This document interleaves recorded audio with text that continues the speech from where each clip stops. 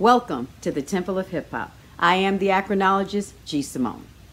The Temple of Hip Hop is a hip hop preservation ministry, archive, school, and society that approaches hip hop as a divinely inspired global culture of peace and prosperity.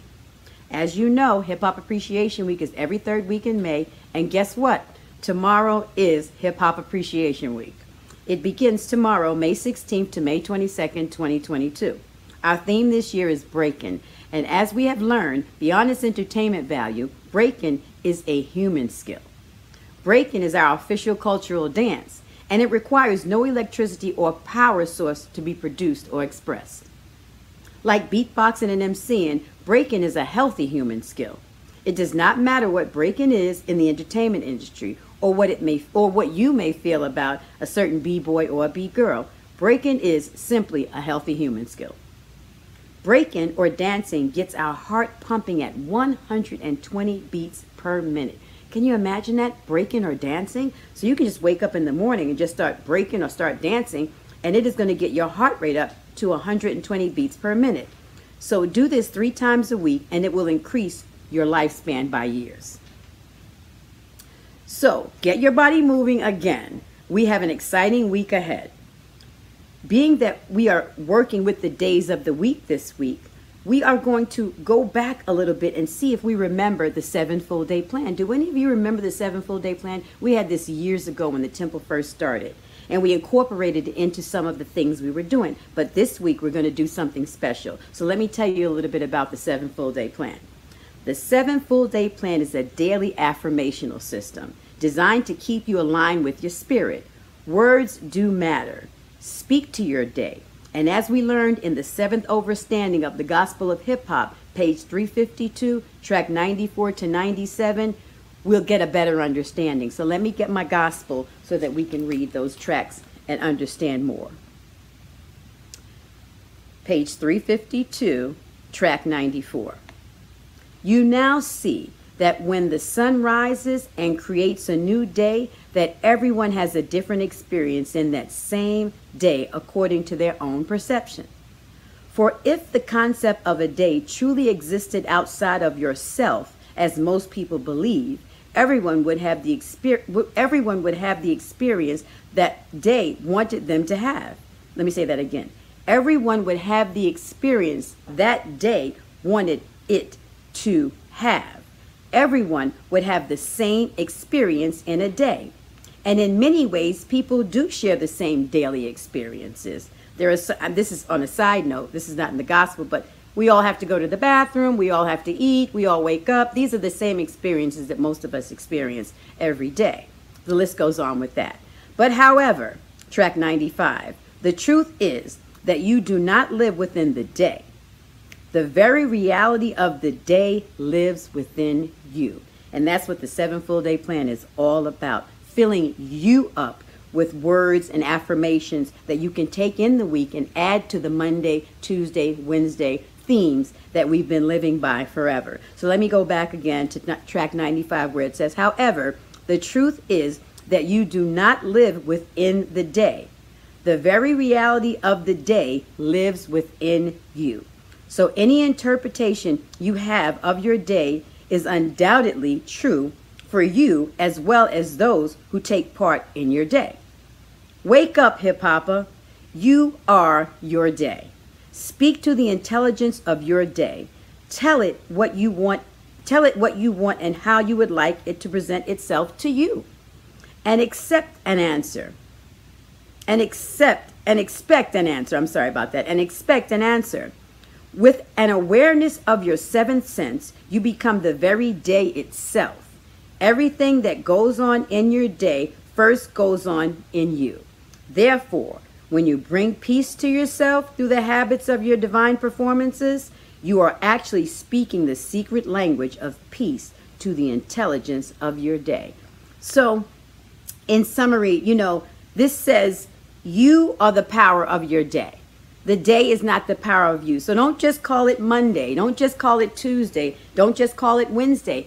Give it a title that empowers and moves you forward. I'm going to go back to my notes here on what we have. The 7 full day plan speaks to this awareness that we just spoke about from the gospel. right here. It speaks to the awareness of what we're doing. What you call your day is how your day is going to manifest for you. What you call your week is how your week is going to manifest for you. The 7 full day plan is a calling to your fullness every day of the week, where full is defined as full of or having a quantity that would fill something. Full is enough and plentiful. So remember, when you're full, that's enough and it's plentiful. So this is what we want to do. We want to fill you up with some words that you can use along with the Monday, Tuesday, Wednesday that will fill your spirit. So it is to our advantage to fill our spirit with meaning and mercy on Monday. Give meaning to your day. Give meaning to your life. Have mercy on Monday. Somebody may need that grace from you. Give it to them. That's what we can also do on Monday. Truth and trust on Tuesday. Be truthful. Not that you're not truthful on Monday or any other day of the week, but go hard on trying to be truthful in what you do within your day on Tuesday, and trust as much as you can in life itself. So we want to do some truth and trust on Tuesday, and we want to bring meaning and mercy on Monday. Now Wednesday is about will and wealth. Will is the power that you have within. So use your will to will yourself to do something that maybe you've never done before. Experience something you've never experienced before. Go to a restaurant, or, hike. Do something that your will would like you to do. And wealth. We talk about health, love, awareness, and wealth. And it's important for your wealth to well up within you. So we want you prosperous and to have abundance. So that's on our Wednesday. Thanks and thoughts on Thursday. We're going to watch our thoughts on Thursday, and we're going to give thanks on Thursday, because it's important that we find a day in the week that we say, you know what?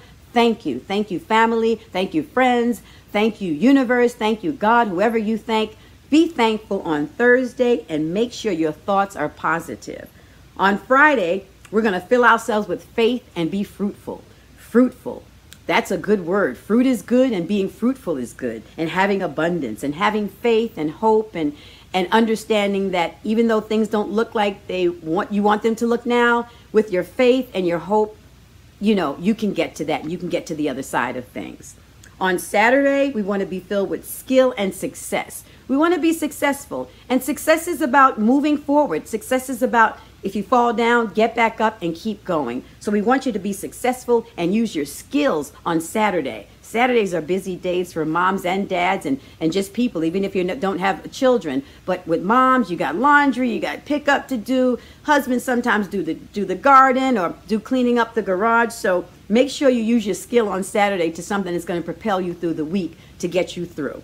Also on Sunday, we want to fill our souls with the good word, like we do every Sunday here, filling you with the gospel and filling ourselves with it. And also be sourceful on Sunday.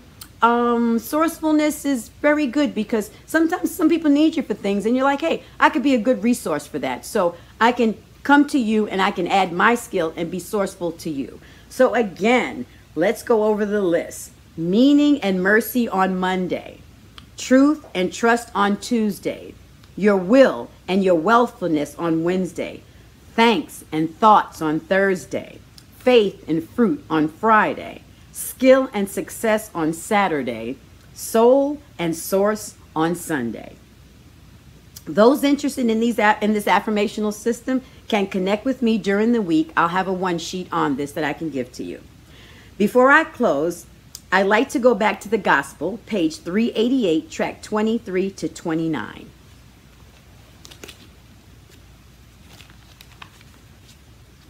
Okay, that's page 388, track 23 to 29. During Hip Hop Appreciation Week, artists can be asked to give sound advice on what you've learned about your life. I'm sorry, let me read that again.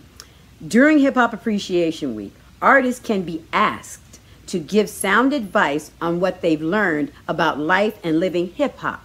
Schools of all sorts can be encouraged to discuss hip hop academically and critically. Radio DJs can be encouraged to upgrade their play of conscious rap music over the airways. That is so important, and we hope that the radio stations honor this, and they do feed the people with fruit, with wealth. with fruitful things, with things that can move them forward. So we hope that will change on the airways as we go forward. During Hip Hop Appreciation Week, the hip hop community is encouraged to give the next person the right of way. People that drive, there are always people cutting you off. There are always people blowing their horn. Sometimes you just have to let people go ahead of you, let them go around you so that they could be in peace and you as well could be in peace. So again, we want to make sure that during Hip Hop Appreciation Week, we encourage ourselves to let people go ahead of us, go around us, so that we can all be in peace while we are driving. Road rage is crazy in some states, and we don't want that for any of you. So again, during Hip Hop Appreciation Week, the hip hop community is encouraged to give the next person the right of way. Please, let's do that on the road this week. Allow people to pass you. Do not block a person's forward movement. This is not good, whether you're in a car or whether you're just in a home. This is not good. We want people to move forward, and we want to move forward. Donate your skill or profession to someone who cannot afford it. If you can do something for someone this week and you have a skill and someone can't afford it, go ahead and do that. That's charity. That's in the gospel as well. We want to be charitable people. We want to be helpful to people we know and we don't know. That's the way to go. At the supermarket, give your change to the person behind you in line. That is fun sometimes, because when I do that in the grocery store, people are just excited. If it's just $3 or $2, I'm like, thank you so much. And you'll get something out of it, and so will they. It's just a good gesture. Also, be quick to compliment and slow to criticize. People are quick to criticize and tell you this and tell you that and talk about other people. Try to direct people to not gossip. Guide our speech so individuals prosper. Do not give out someone's secret information publicly. So that's the acronym for gossip. I just threw that in. That's not in the gospel, but it'll probably be in the second edition. But right now, be quick to compliment and slow to criticize. Be ready also to forgive and move on. So important. LUMO, let us move on. That's an acronym from L-U-M-O, LUMO. Let us move on. Sometimes we just have to forgive and move on, because we will stay in something, in some unforgiveness, and it will eat us up, and that goes inside of you. That goes back to the 7 full day plan. You don't want to be full of unforgiveness. You don't want to be full of unforgiveness and full of hate and full of jealousy and full of bitterness. You do not want to be full of that, because that is full of, I won't say it, but you know what it is. Don't be full of that. Be full of love and full of appreciation and full of thanks. And these are the things we should be full of. So in closing on this part, again, be quick to compliment and slow to criticize. Be ready also to forgive and move on. And last but not least, on track 28, give 10% of your salary to your child's teacher. I mean, teachers do not make what they should be making in this time that we are living in, but we can support the teachers, because the teachers are supporting our children. They're taking their time to wake up every day and teach the children so that they can make better choices in life. So it's important for us to support the teachers and not always want to go up on parent-teacher night ready to attack the teacher for something. We should try to communicate better with the teachers so that they can communicate better with us, and then communicate better with the students, and then the students graduate and go out to the world and they're better people. So thank you again. Happy Hip Hop Appreciation Week to everyone. And before the teacher comes on, we are going to have a quick break. So I wish you all health, love, awareness, and wealth. See you in New York for Hip Hop Appreciation Week. Peace.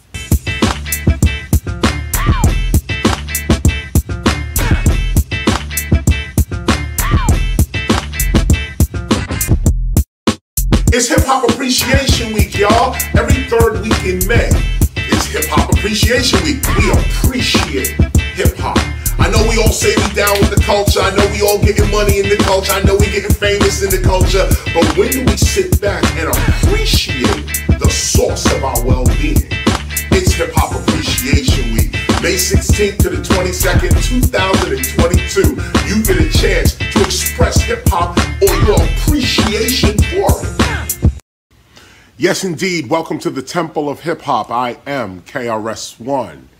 Big up to GSIMONE for that wonderful introduction as well. And we're going to see Simone throughout the week, throughout Hip Hop Appreciation Week. For everyone coming to Hip Hop Appreciation Week as well, Shout out to you. Big up to everybody that is in the sound of my voice right now. This is a wonderful time we're in. Tomorrow is Hip Hop Appreciation Week. And as Pascal pointed out, Pascal-ONE pointed out last week, there's going to be a lunar eclipse, I think today or tomorrow. There's going to be a lunar eclipse happening. You should be on the lookout for that. The universe is with us. We're in alignment with the celestial bodies of the universe. This is a wonderful time for us. It's Hip Hop Appreciation Week, May 16th to the 22nd, 2022. This is a wonderful time for hip hop because this is a moment where we appreciate hip hop itself, not necessarily ourselves in it, but we appreciate hip hop for what it is. And so I'm going to talk to you today, a special read today.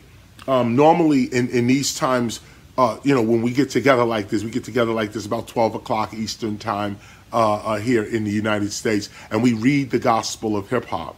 But what we're doing is what we're in is the middle of a section called the movement. And we're going slow with that because there's really good lessons and teachable moments in that reading. But because we are dealing now with Hip Hop Appreciation Week, I want to go through a special read with you right now. This is for hip hop's teachers.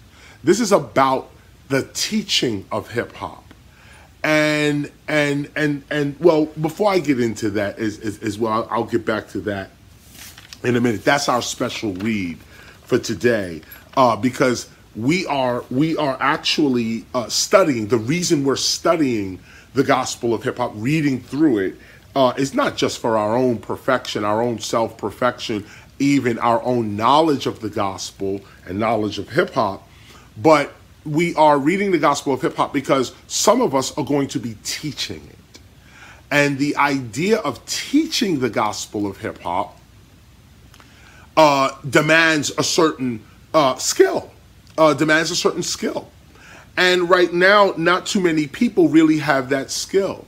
And it's a shame because people are teaching, they got master classes, they got workshops, universities are teaching hip hop and so on, but no one really has the accreditation, the skill, the know-how to really teach the culture.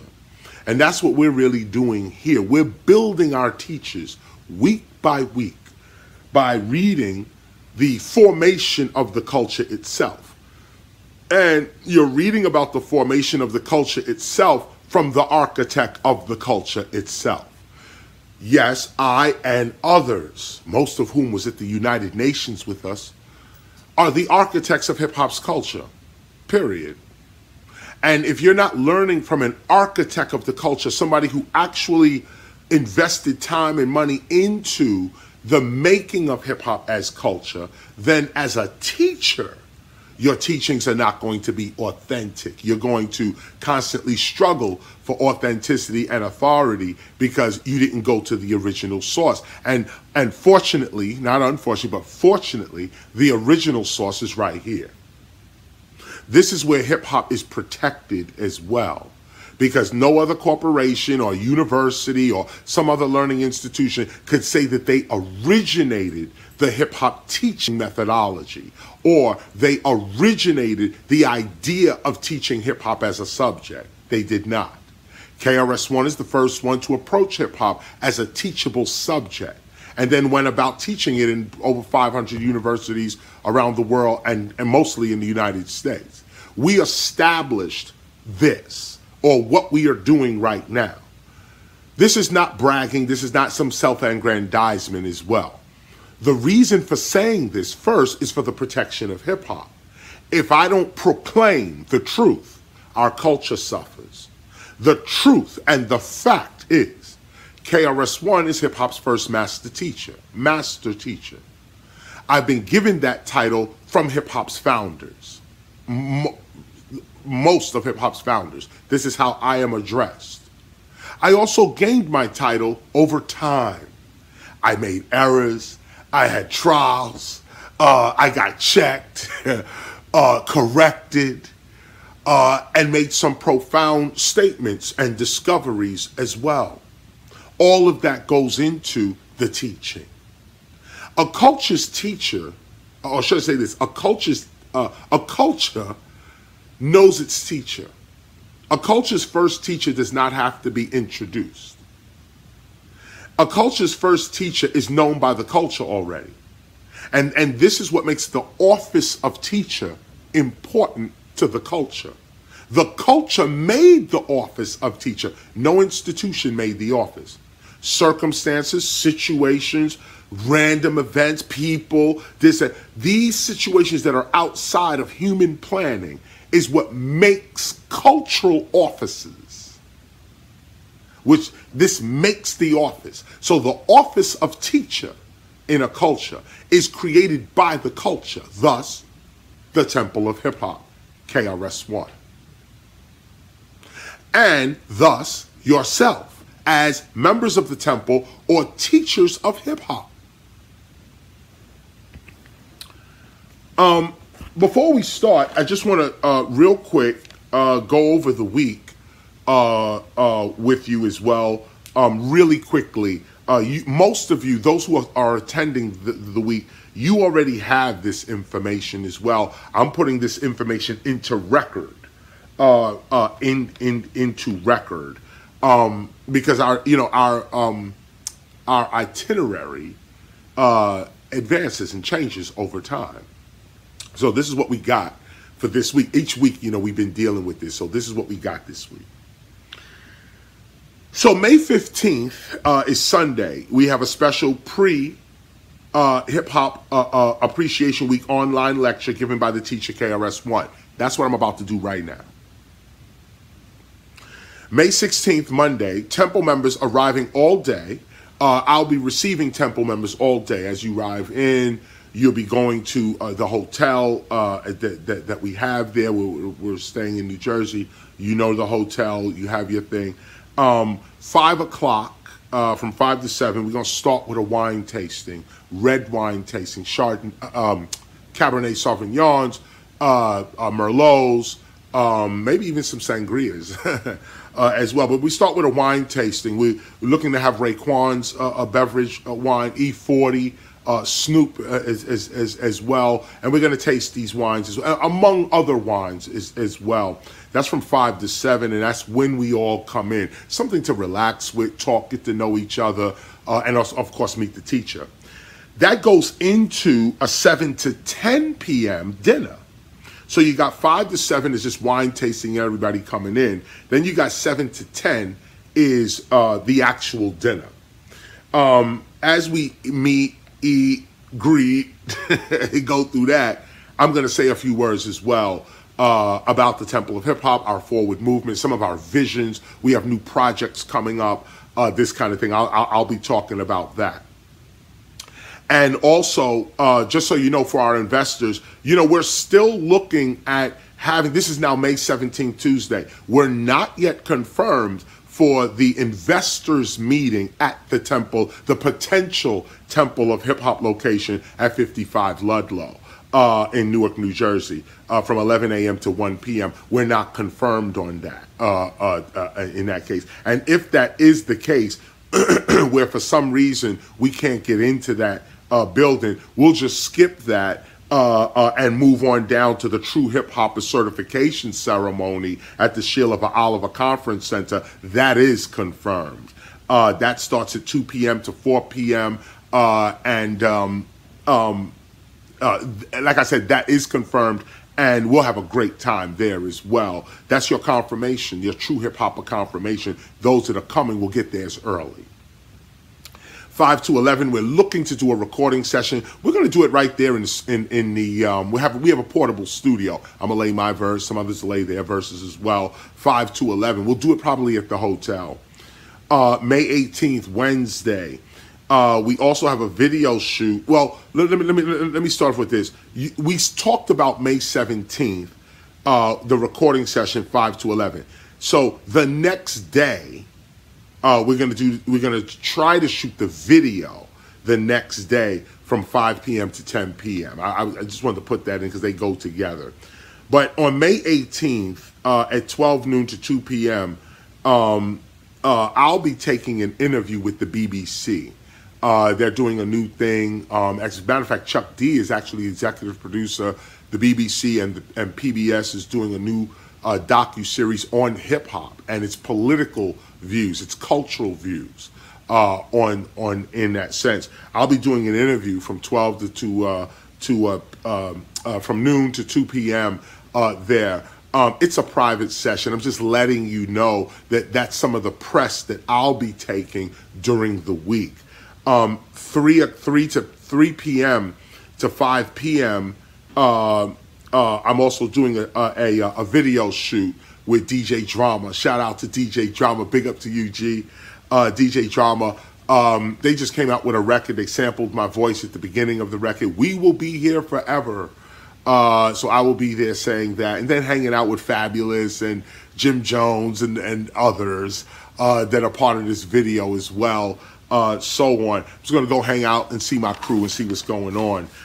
May 19th, Thursday, it starts off with fasting, meditation, and hip-hop documentaries, but we might have a special presentation by GSIMONE on that. I'd like her to do an acronology presentation during that time, but if that can't happen, and reason being because we're busy, you know, Simone is working these weeks with us as well behind the scenes as well. So if we can't do that, then it is just fasting, meditation as we planned with hip hop documentaries in the conference room. But you really want this acronology piece that we're going to try to really get done. That's always from morning to 7 p.m. at night. It's an all-day situation. And wait, let me back up. Sorry, let me back up. It's a morning. It's not all day. That's old news. A morning to 7. It's not that. The fasting and meditation is all day. Let me be clear with you. The fasting and meditation is all day.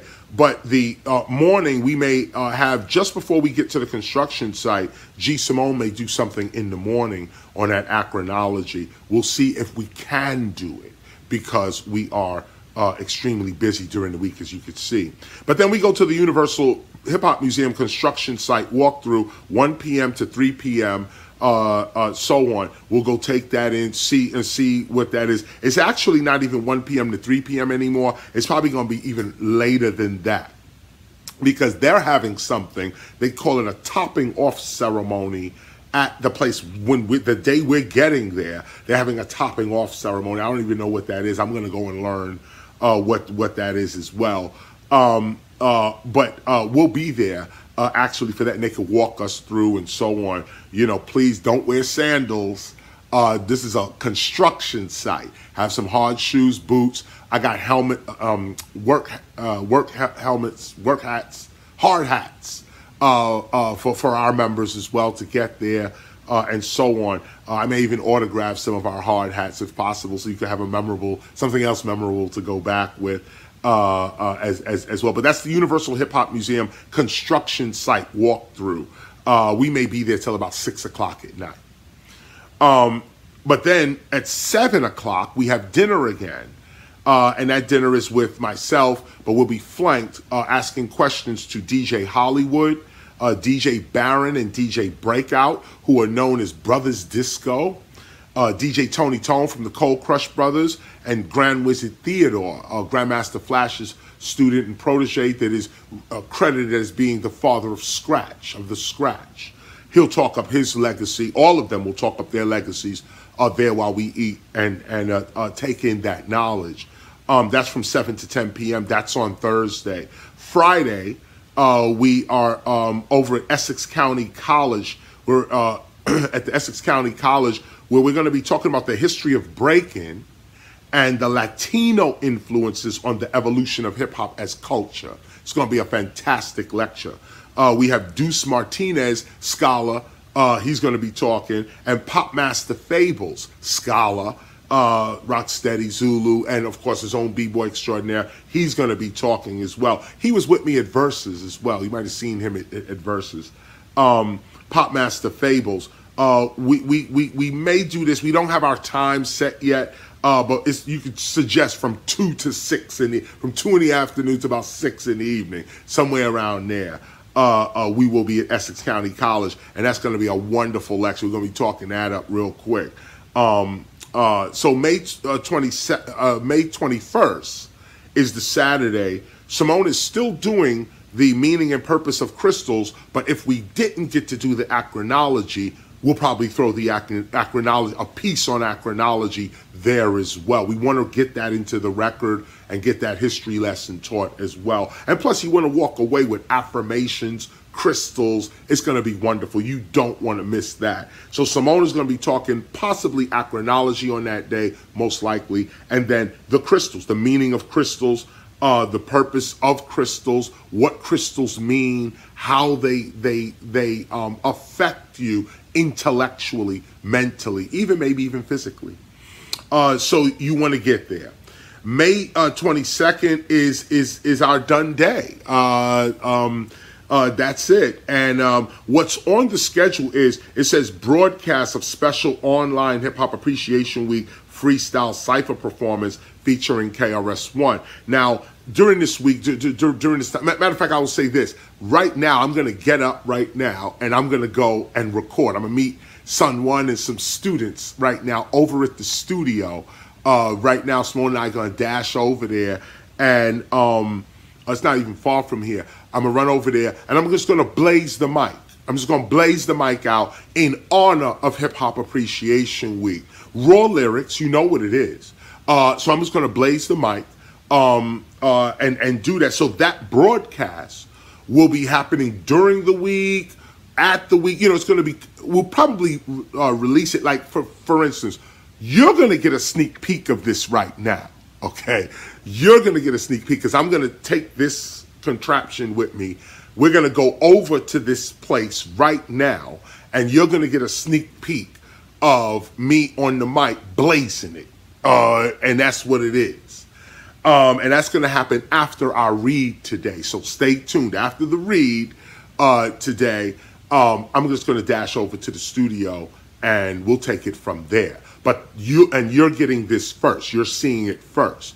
Everyone else will get, you know, they'll get to see it, I guess, the next day, Monday. We might put it up Monday, or like here, may broadcast at the end of the week. We'll probably put it up Monday the next day, like, you know, tomorrow to start the week. We'll probably just put it up tomorrow to start the week. But you're getting it now. Those that are on this call, you'll be with me over at the studio, spitting the raw. And so, okay. That is Hip Hop Appreciation Week. And keep in mind what GSIMONE told you about the week. Can I see that again? The week again, where I thought that was brilliant. I thought that was absolutely, we should pay attention. The idea is that the day is within you. The day is not out here. The day is actually within you. Let me run this through one more time. And that was an excellent read of the seventh overstanding, that what you call your day is what your day is going to mean to you. What you call your day is what your day or your week or your month or your year is going to mean to you. And especially if you're on a spiritual path, or if you're practicing the gift of Ptah, or any of that spoken word, the logos, any of that word to materialization kind of science, you want to pay attention to this. You want to pay attention to this. We have Meaning and Mercy Monday, Truth and Trust Tuesday, Will and Wealth Wednesday, Thanks and Thoughts Thursday, Faith and Fruit Friday, Skill and Success Saturday, Soulful and Sourceful Sunday. Let's hear it again. Meaning and Mercy Monday, Truth and Trust Tuesday, Will and Wealth Wednesday, Thanks and Thoughts Thursday, Faith and Fruit Friday, Skill and Success Saturday, Soulful and Sourceful Sunday. That is a full day plan. That is a full body plan, and we're going to take that into our week as well and think on these thoughts. Simone dropped an acronym on you as well. Gossip, giving out someone's secret information publicly. And what is the solution here? Guide our speech so individuals prosper. Both are gospel, gossip. Guide our speech so individuals prosper. Don't give out someone's secret information publicly. Take that in. That's powerful. Okay, on with the read now. So, I wanted to say something to hip-hop's teachers. And in particular, so I'm going to read this part here. This is just a foundational piece of knowledge. Some of you have already heard this. And well, none of you have heard it in this organized form that I got it in right now. But those who you have studied with me, you'll know that this is our basic unifying language. And this is the point. A unifying language. That's why I'm starting this here as well. The special read is for hip-hop's teachers. And hip-hop's teachers are united through language, through a cultural language that the first teacher passes on to you. You learn the language and pass it on to others that are teachers. This is what connects us. This begins lineage. This begins heritage. This begins real culture. So I want to talk to the teachers of hip-hop because this information is valuable. What I'm about to drop on you is valuable. And I'm just trying to get my, I just want to put a note here so I don't. These are segments from a book that I wrote called An Introduction to Hip Hop. All of what I'm going to be expressing as hip hop is an introduction to hip hop. Because I am hip hop's first teacher and I expect teachers after me to do better than me. This is the prime teaching. This is the primitive, the first, the authoritative, authentic teaching of hip hop. This is what we all unite on.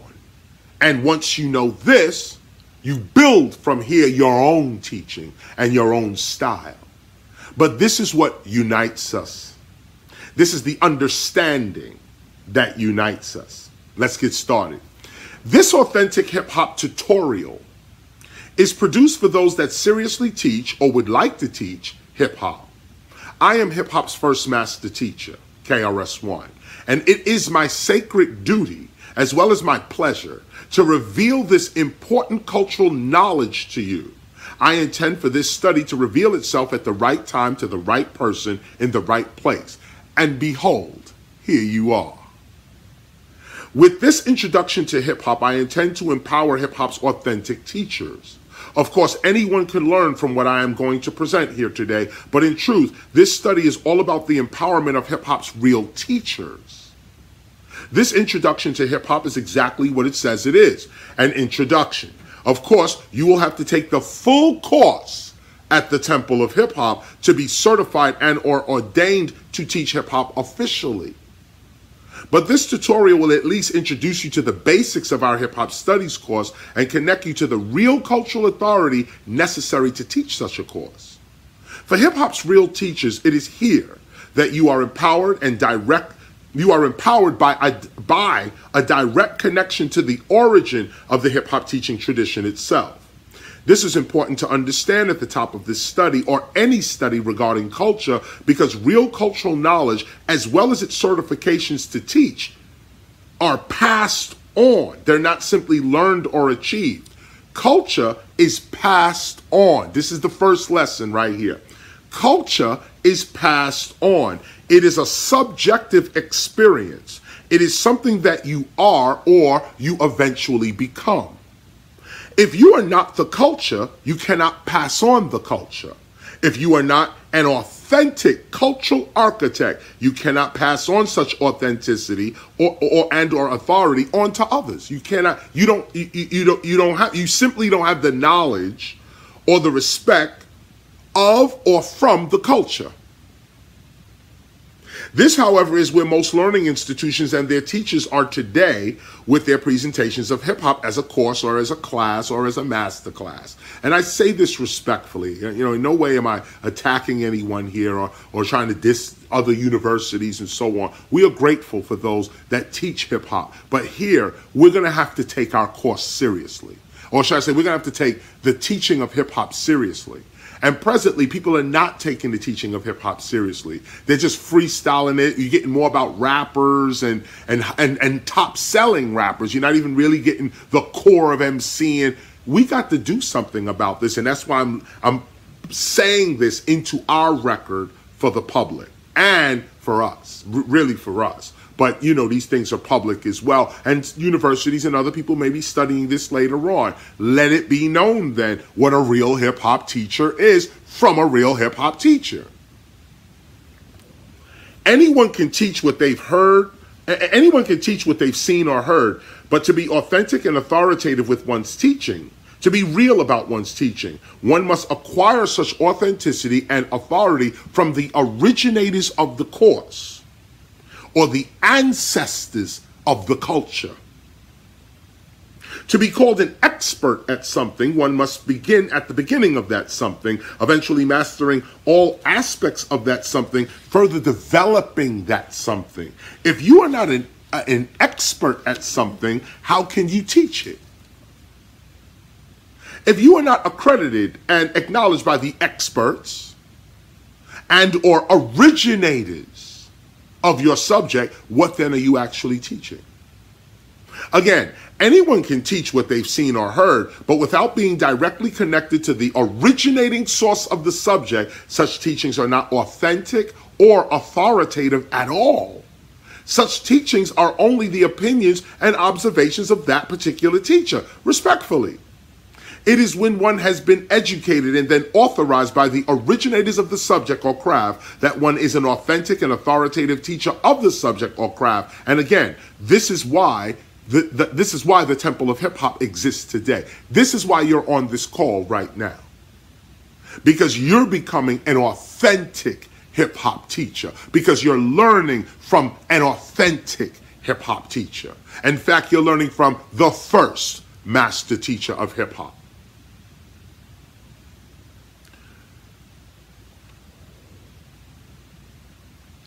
In this course, you will be studying, or rather continuing, the culture of hip-hop. Not just its music or its art, but its culture, which has to be passed on. For it is in the culture of hip-hop that one fully understands its music and its art. Here, both student and teacher are empowered through a unified language grounded in the foundations of the culture itself. Here, we are not objectively teaching hip-hop through the biographies of top-selling rappers and DJs. Here, you are learning about hip-hop and its culture from hip-hop and its culture. I am hip-hop, and I am the architect of its culture. I, with others, did the actual work to establish hip-hop as a global culture of peace and prosperity, and it is this authoritative cultural knowledge that is at the center of our study. Therefore, more than simply a study, this is also an authorization. This is the beginning of an authentic hip-hop teaching authorization designed for the authentic teachers of hip-hop. This is not entertainment. Again, this is not entertainment. Again, this is not entertainment. This is the transference of important cultural knowledge necessary for the correct teaching of hip-hop and the empowerment of the hip-hopper or hip-hopper. This is about the transference of real cultural authority. Nowhere else is such an authority available or transferable because no one else has done the actual work to establish hip-hop as a global culture. We, the Temple of Hip-Hop, did the actual work to establish and then preserve and promote hip-hop as a global culture of peace and prosperity. And because of this work, we now possess the knowledge to teach our people about the formation of their culture. This begins the correct teaching of hip-hop as culture. Did you hear what I said? It is because of the work that we develop the knowledge. And that's the only fact there is. It is here that we mature, leaving the realm of hip-hop as entertainment, entering the realm of hip-hop as culture and as fact. You see, also the purpose of an education is maturity. A real education, the purpose of a real education is to mature the student, the total student. You see, hip-hop as music can be debated all day. Many people contributed to the creation of hip-hop as a music genre, rap music. But hip-hop as culture is far less debatable. Only a few people had this idea in the early days of hip-hop, and I am one of these people. I am an original source. KRS-ONE is an original source. Sure, today you can hear people speak about hip-hop as culture openly and frequently, but such was not the case just 20 years ago. The hip-hop community had to be educated to the fact that they were a distinct community of specialized craftspeople, and such an education was not easy, nor is it over. Here, you are truly empowered through this education, this call you're getting right now. You are truly empowered because the founder of the hip-hop teaching tradition is also the architect of hip-hop's actual culture and the author of this particular introduction to hip-hop. Look what you're getting. You're getting the architect of the, because imagine, I could be the first teacher of a culture, but not its architect. I could be the architect of a culture, but not its teacher. I could be the architect and the teacher, but not teach it. Not make a course that you can hear and develop knowledge from. I have to be the architect, then the teacher of the work that was done by the architect, then the printer or the writer, the scribe of what the teacher has learned. I'm passing this on to you. Knowing this, however, knowing that KRS-ONE is the master teacher and hip-hop's cultural architect, knowing this is not for me to know. Knowing this is not for me to, it's not for me to know, to keep saying, I'm the master teacher, that's not for me to know. That's not even really for me to say. It's for you to know and for you to say. It is for your empowerment as a real hip-hop teacher to know that you are learning from an original source, from a real hip-hop teacher, and that your teaching of hip-hop is grounded in truth and supported by hip-hop's actual culture. Not no dream and make-up stuff. This is it. We built the culture. We're teaching you what happened. The last thing a real hip-hop teacher wants to be known as is a fraud.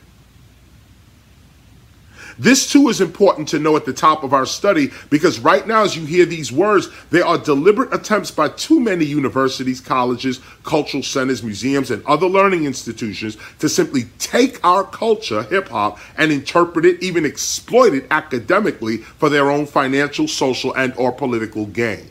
That's going on right now. This authentic introduction to hip-hop prevents such exploitation by offering not only the correct teaching of hip-hop for hip-hoppers, but such a teaching also establishes a unifying language for hip-hop's real teachers. It is through our unified cultural language that we not only pass on the best parts of our culture to preceding generations, but it is proceeding generations, that we pass on the best parts of our culture to proceeding generations of hip-hoppers, but it is through our cultural language that we form the basis of our unity as a culture. What is it that unites culture? Language.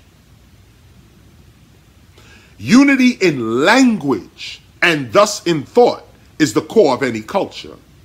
The unbroken continuity that hip-hop's teachers share through knowledge and through language is our intellectual strength and our cultural unity. KRS-ONE is hip-hop's first teacher. And it is only an authentic hip-hop teacher that can train and ordain other authentic hip-hop teachers. This is just simple. This is where one's cultural authority to even teach hip-hop comes from. It is passed on from one cultural authority to the next through a specialized cultural language. It is this foundational language that unites us as teachers and as a culture. And it is this foundational language that begins one's real cultural authority to teach hip-hop. But some teachers, as well as their learning institutions, desperate for student enrollment, simply create their authority to teach hip-hop out of thin air. With no certification from any authentic hip-hop institution or teacher, no mastery of the subject being taught, no job placement after the subject, no apprenticeships based upon the subject of the study, no legacy or heritage being passed on, no tradition being upheld, and of course, no national or even globally recognized certification or degree that establishes one as an expert in one's field of study. None of this is going on, okay? Somehow still, learning institutions and teachers of all sorts are claiming scholarship and expertise in the teaching of hip-hop when they actually have none.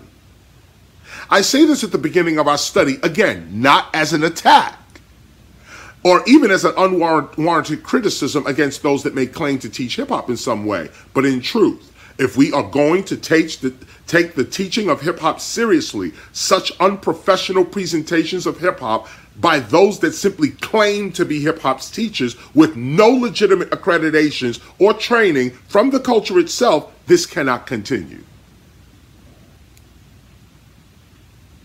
We can plainly see that many who claim to professionally teach hip-hop actually hold degrees in other disciplines, thinking that because they may hold a degree in cultural studies or sociology or black studies or musicology or journalism and the like, that they are now somehow qualified to teach hip-hop. They are sadly mistaken. This is like saying, because I have a degree in law, I can also teach medicine. Or because I have a degree in engineering, I could also teach biology.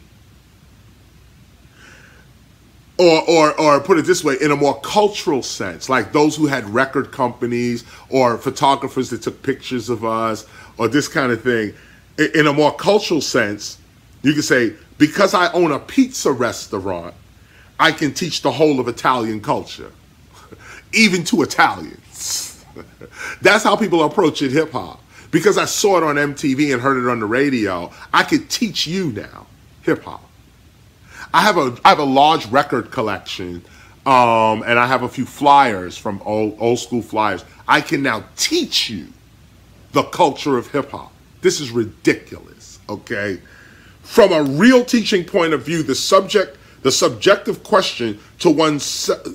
From a real teaching point of view, the subjective question to ask of oneself is, how serious am I about that which I claim to teach? How serious am I really about hip-hop? Presently, many who claim to teach hip-hop have never mastered any of hip-hop's elements, nor are they actually part of hip-hop's culture, nor are they part of the history that they teach. Still, however, in colleges all over the United States, many educators are proclaiming themselves scholars, teachers of the hip-hop arts and sciences with no formal knowledge or training or apprenticeship in regards to hip-hop at all. Not only is this approach to hip-hop poor scholarship, but such a freestyle teaching of hip-hop's real culture and history creates contradiction and confusion for everyone involved. This is contrary to the preservation and further development of hip-hop, and young hip-hop intellectuals must be aware of this type of irresponsibility, even fraud. You got to notice at the top of the study. Again, to be an authentic teacher of hip-hop, one has to be trained by an authentic teacher of hip-hop. And again, this is why such a study is before you now. As mentioned earlier, this is a cultural study, not an entertainment project. Cultural studies require hard evidence, retrievable data, verifiable history, and truth. Different from an entertainment history, which is literally made up and often led by purely commercial interests as well. A real cultural history rests upon real and verifiable events, verifiable dates, people, places. It also rests upon the consistent testimonies of the culture's originators. Having a connection to the original source of a subject makes one's scholarship regarding that subject authoritative and authentic.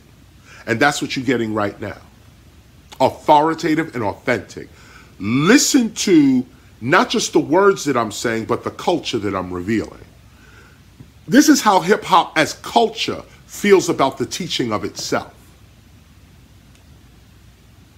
And this is not just KRS-ONE as teachers saying this. I've spoken to others who see their pictures up in museums and can't get a dime out the museum, though.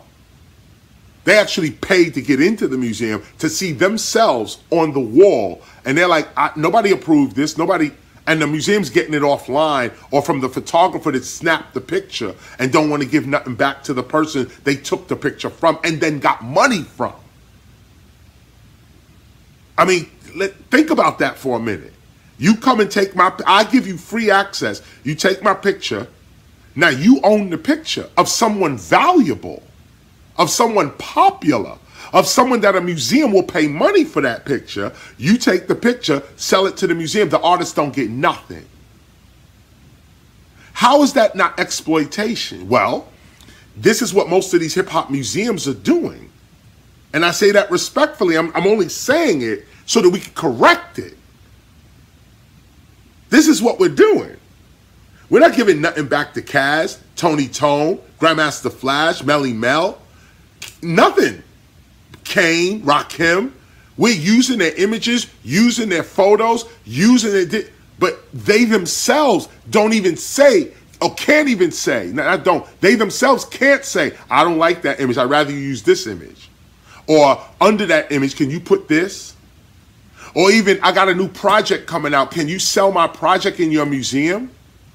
No.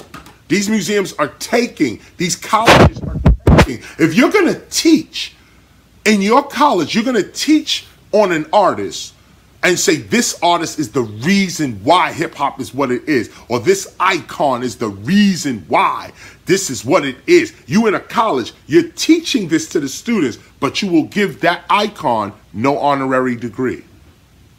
You're teaching about the brilliance of this person, but in your college, you will not respect them as a scholar or a teacher yourself, and nor will you accredit them with the respect you give to others. That's wrong. All of this is wrong. And this is the point. This is why I'm bringing it up. For the sake of hip-hop's teachers, we got to correct that. You can't keep taking from the culture, not giving nothing back and thinking you good.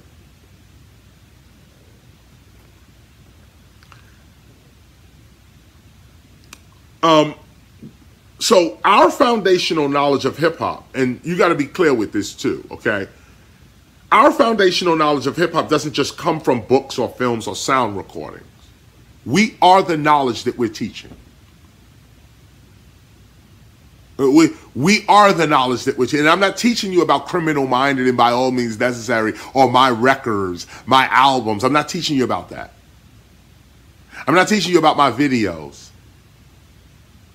I'm not teaching you even about, my shows or whatever. I'm not teaching you about me as an artist. We could get to that. I'm teaching you hip-hop. Hip-hop. The entity itself. Not me in it. Or anybody's contributions to it. Let's discuss hip-hop as it is. Because none of us matter. Hip-hop is what matters. That's the value. Hip-hop is what made me who I am. Hip-hop is what made everybody that is millionaires off this rap music or breaking or graffiti art or DJing or beatboxing. It's hip-hop that made us. We didn't make hip-hop. Did you hear me? Hip-hop made us. We didn't make hip-hop. We formed its culture. But the actual behavior, the attitude, the worldview called hip-hop, the collective consciousness called hip-hop, that came out of divine, we can only deal with that subjectively. This is how wild hip-hop is. And what do I mean? Meaning that, and Crazy Legs talked about this last week. We read about this last week. It came from us, but it wasn't us. It was us, but it didn't come from us. It was in us, and we didn't even know what was coming out of us, but it was in us. It was in us, and we didn't even know what was coming out of us. So hip-hop is both objective and subjective. Or should I say first, it's subjective, then it becomes objective when it becomes us. I am hip-hop. The objective view of hip-hop is me, or my graffiti piece, or, some other object. But KRS-ONE, the body, is an object too, and hip-hop is exemplified through my body object, as well as yours if you are hip-hop. So realize this at the beginning when you're teaching hip-hop, okay? Be clear. This teaching is authentic. Our foundational knowledge of hip-hop does not come from books, films, or does not only come from books, films, or sound recordings. We teach what we did. We teach what we did, or what we discovered, or what our friends did, or that which we have solid evidence for regarding hip-hop. Yes, there are indeed others that can legitimately claim to be founding fathers, early pioneers, fathers of hip-hop, mothers of hip-hop. But the teaching methodology presented here, the Temple of Hip-Hop, focuses more upon hip-hop itself than anyone's contribution to it. What is hip-hop itself? And again, this is the real teaching. Because what I'm trying to do is pass something on to you. It's not about me. I took on something that made me me. It was called hip-hop. I'm passing it on to you. It'll make you you. But the real value is in hip-hop. It's not in KRS-ONE. The real value is in hip-hop. When you master that, then you enjoy whatever accolades you see me enjoying, or any hip-hop icon, figure, whatever. Whatever you see us enjoying, you will enjoy the same thing. But you got to master hip-hop.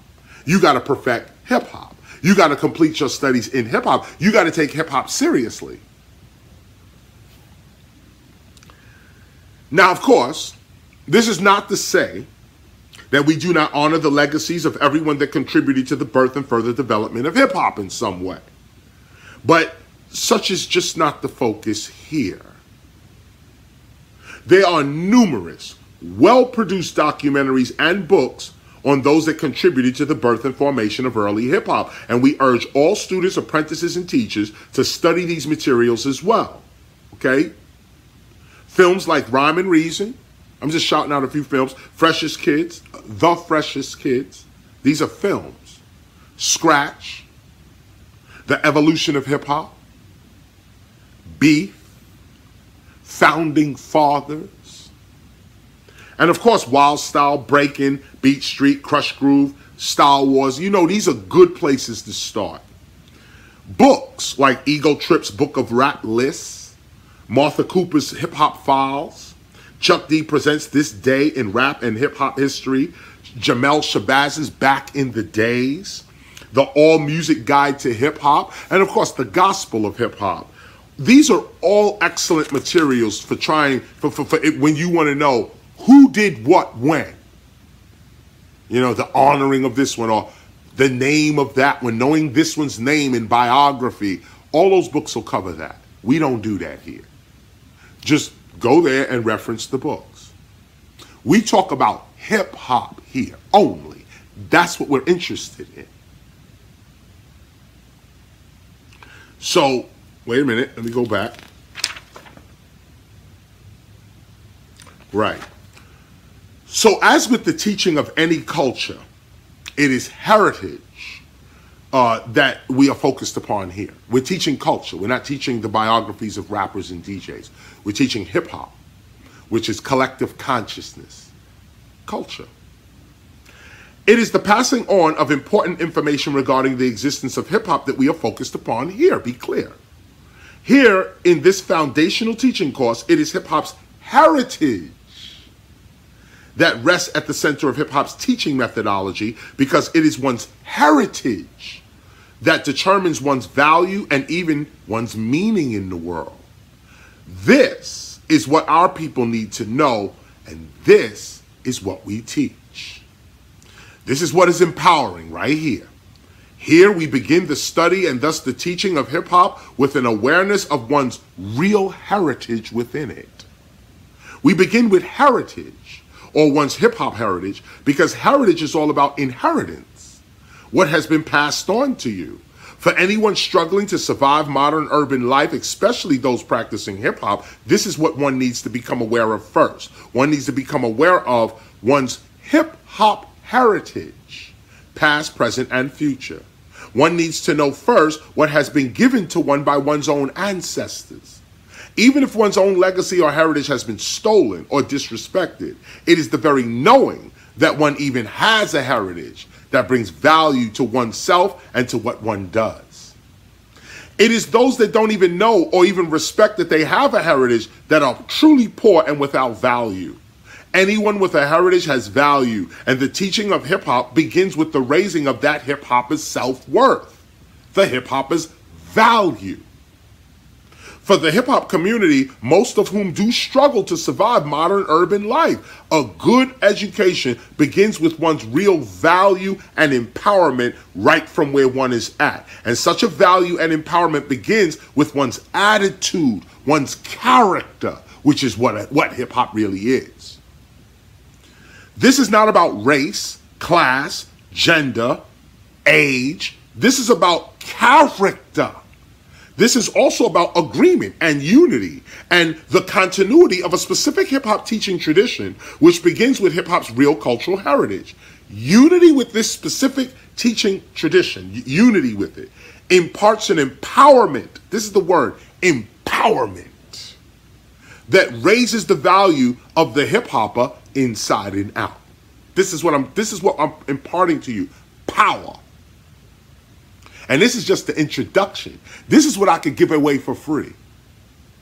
Those, or should I say give away publicly. For those with little money and or opportunity, it is value that one needs, not necessarily money. You better hear me right now. For it is value that attracts money, not the other way around. In fact, money is only a symbol of value, but value itself is all about worth, which is a quality or character that commands esteem or respect. Such esteem or respect is not only achieved by mastering a chosen skill, but in a larger sense, wait a minute, I'm sorry. In a larger sense, such esteem and or respect is also passed down from one generation to the next, giving importance and value to each succeeding generation that continues the tradition. I want to go over that one more time. This is very important. For those with little money and or opportunity, it is value that one needs, not necessarily money. For it is value that attracts money. Slow down on that. Did you hear it? Once you're valuable, you get money. For it is value that attracts money, not the other way around. In fact, money is only a symbol of value. Money is a symbol of value. Money is only a symbol of value. But value itself, now here's the jewel. Value itself is all about worth. What are you worth? And worth, which is a quality. Look at this. Worth is not anything material. Worth is a quality or character that commands esteem or respect. That's what it means when you're worth something. Worth is a quality or character that commands somebody else's respect. Look at what's being, look at this. This is, and this is why we put this here, and this is why we teach this. You have to be empowered right from where you are. That's hip hop.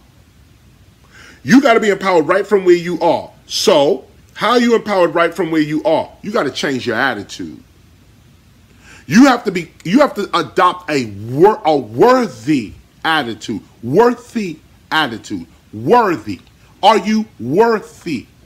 What are you worth? If you ain't worth nothing, you don't get nothing. How do you become worth something? First, it's your attitude. It's the quality or character that commands esteem or respect. Such esteem or respect is not only achieved by mastering a chosen skill. So that's number one. How do you get this esteem or this respect? How do you get this worth? You master a skill. Any master of a skill commands esteem and respect. Any master of any skill is worth something. It's the mastery that is the worth and the value. The mastery is the value.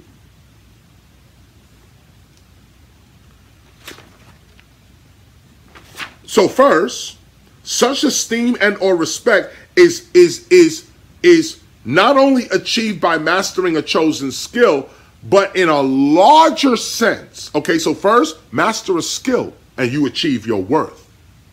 That's right from where you are. Master your MC. You don't have to have no money, nothing. If you listen to me in another country where it seems like it is hopeless for you, master the arts of breaking and you'll get a passport. Master the art of MCing and you will dazzle your neighborhood. Master the art of cutting, mixing, and scratching and learn how to DJ, not mimic the radio, but how to put on moods. I'm going to take you to this mood with these series of songs. I'm going to bring you to this mood. Learn how to DJ. Any of our elements, if you master our elements, any of hip-hop's elements, they will raise your value. And that's what we begin the hip-hop teaching with. The raising of the hip-hopper's value. Your worth. So right from where you are, you could jump, leap up, right from where you are. And others don't know this because they ain't really hip-hop, respectfully. This is what we had to do. That's why we're passing culture on to you. We're not reading a book about hip-hop and then telling you about it. No, this is what we had right from where we were, with broken buildings, tore up streets. We're playing with garbage, okay? We took that garbage, though, and say, wait a minute, we got to change our attitude about the garbage here. The garbage is always going to be the garbage. But if we start looking at it as something else, maybe it will perform differently for us. First, change your attitude. Get a worthy attitude. Secondly, come on over here and master a skill. Master a skill. So not only is it master a skill, but in a larger sense, such esteem and or respect, you're commanding this esteem or respect, is passed down from one generation to the next, giving importance and value to each succeeding generation that continues the tradition. This is the importance of tradition. When you have a tradition, you're already valuable. Here, it is not just about the study of the past. It is also about one's commitment to the future. See, you have a tradition. So you know something came before me and something's coming after me. So here I am in the middle of the tradition. I'm not going to play those who came before me. I'm continuing it because I'm empowered by their work, by who they were, who they said I was, what they laid down. That's my tradition. And I'm empowered by my tradition. Now, I'm the latest version of the tradition. I will be someone else's tradition. I will be someone else's ancestor. What kind of work am I putting forward right now to the future? Realizing that one is part of a continuum and acting like it. Realizing that one is part of an ongoing movement which others will be part of in the future and acting like it enlarges the being of the student apprentice who now has all the right to partake in hip-hop. Your being is enlarged. Others have small beings because they're only thinking about themselves and only thinking about the moment. So your whole thinking process is very small and very limited. But those who are studying with the Temple of Hip Hop, those who are studying real hip hop from a real master teacher, your intelligence begins to expand now. It begins to expand because you realize, I don't even know about KRS-ONE and what he did as a rapper.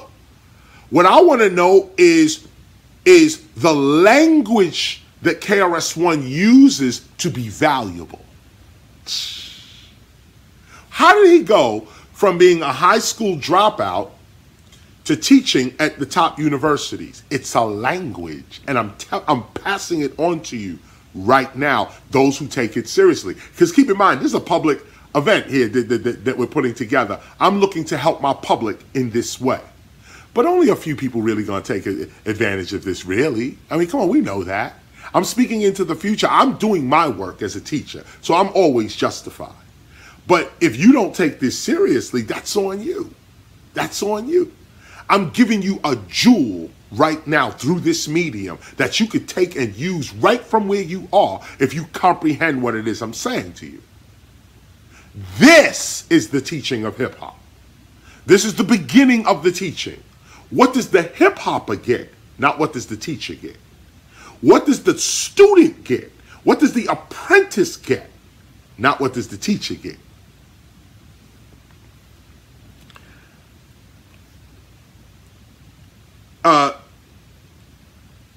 This is the value right here, our cultural value. And such a value is built up over many years, over many generations. Like an investment that you don't see the immediate return on, but it grows in value with each succeeding year. Heritage and like heritage, culture, birthrights. These things mature in the same ways. And so far, the heritage that we're teaching right now, this heritage, the hip-hop heritage, has been maturing for over 50 years. And as a matter of fact, next year, 2023, it'll be actually approximately 50 years. If you start from 1973, it'll be hip-hop's 50th anniversary in 2023. With your completion of this authentic hip-hop studies course, which you're taking right now, we've been taking over the year, you will inherit, that's the word, inherit, the authenticity and authority to preserve and continue real hip-hop. You will inherit it. You'll be able to say, I know what Chris is thinking. I know what the teacher's thinking. I know what KRS-ONE means when he said this and what he mean when he said that. I understand what his intention is. I understand. You take all that. That's culture. That's not in a book. That's not in a book. Me shaking my head like this. That's not in a book. That's not in a book. This is the culture. This is the culture. Not me saying it's not in a book. It's not in a book. Those words are not the culture. Me talking like this, moving, the way I'm moving, the way I'm wiping my mouth. This is the culture. The attitude that I'm giving you while I'm reading this. My errors as I mess up and stumble over words. All of this is the culture. And you have to be a culture keeper. This is the beginning of the teaching right here. Knowing the culture and getting it directly from the master teacher of the culture. Among others, which is why our Hip Hop Appreciation Week is what it is. You're going to get it from other teachers like Tony Tone, Grandmaster Caz. These are hip hop's real teachers right here. And we're putting them in front of you so that you can ask the proper questions for DJ Hollywood. He was there. Okay, forget all the dumb talk. He was there. Ask him the potent question. Let him answer you. And whatever answer you give, you get in the culture as well as his answer.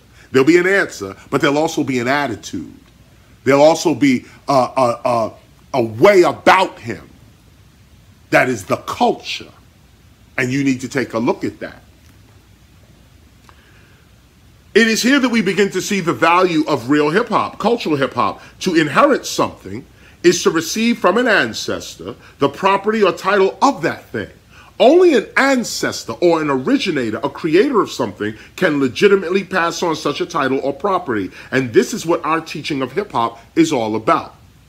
Here we begin with an awareness of one's actual inheritance, an inheritance that only this course can provide, because the author of this course is also the author of the teaching discipline itself, the hip-hop teaching discipline itself. That's what makes this whole thing powerful, because you're learning from the architect of the culture, the first master teacher, and I'm actually teaching. I'm actually giving you the knowledge right now. I'm imparting it unto you right now. I'm doing the work right now. All you have to do is receive it. This bit of information, however, has less to do with me, as it has more to do with the empowerment of the student or apprentice taking the course. This is what you got to know, so people don't talk you down or wave their degrees in your face and you're intimidated. Oh no, I got a degree from Harvard, so he could talk to me about hip-hop. Oh, this one got a degree from this place, so they could talk to me about hip. Or this one was part of this group, and they was the real, so they could talk. No, sorry. The real begins right here when it starts with the teaching of hip-hop and the organization of its culture. It starts right here. Right here. Say it.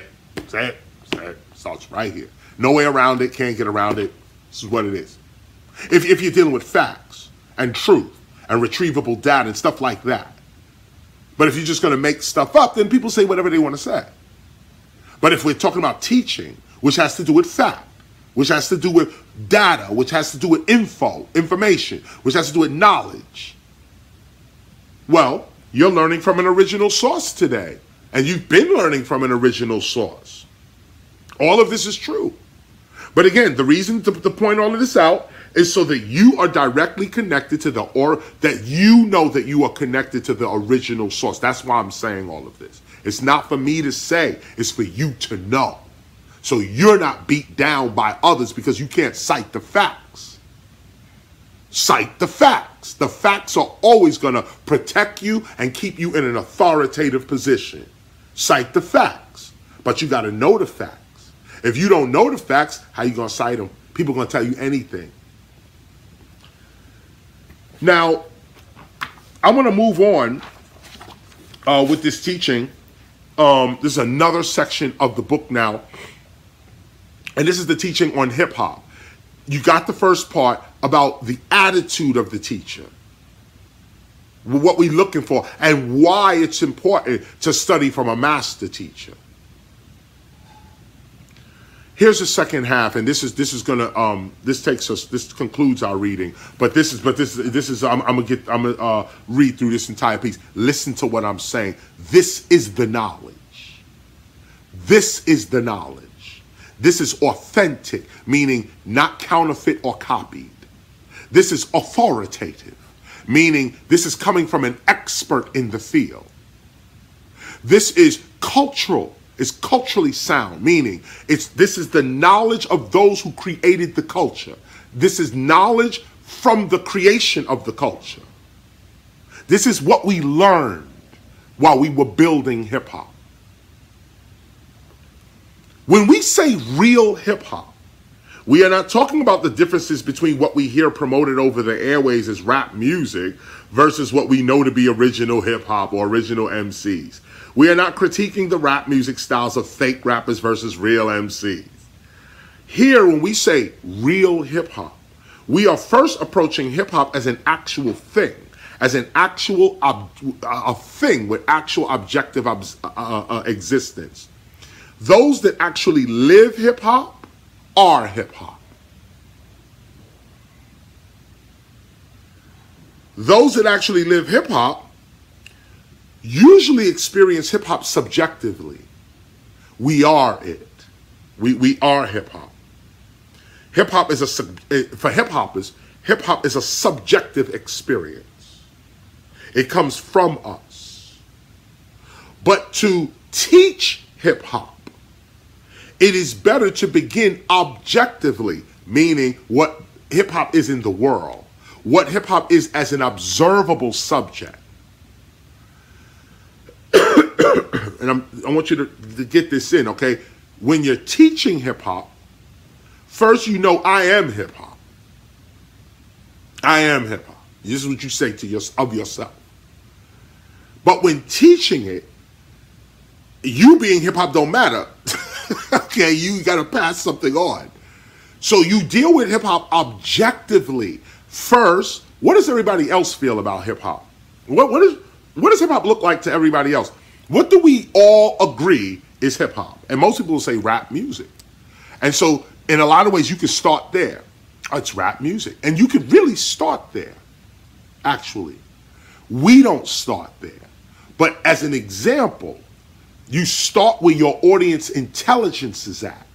And as a teacher, you can't just start with, you know, some lofty hip-hop theory that you may know.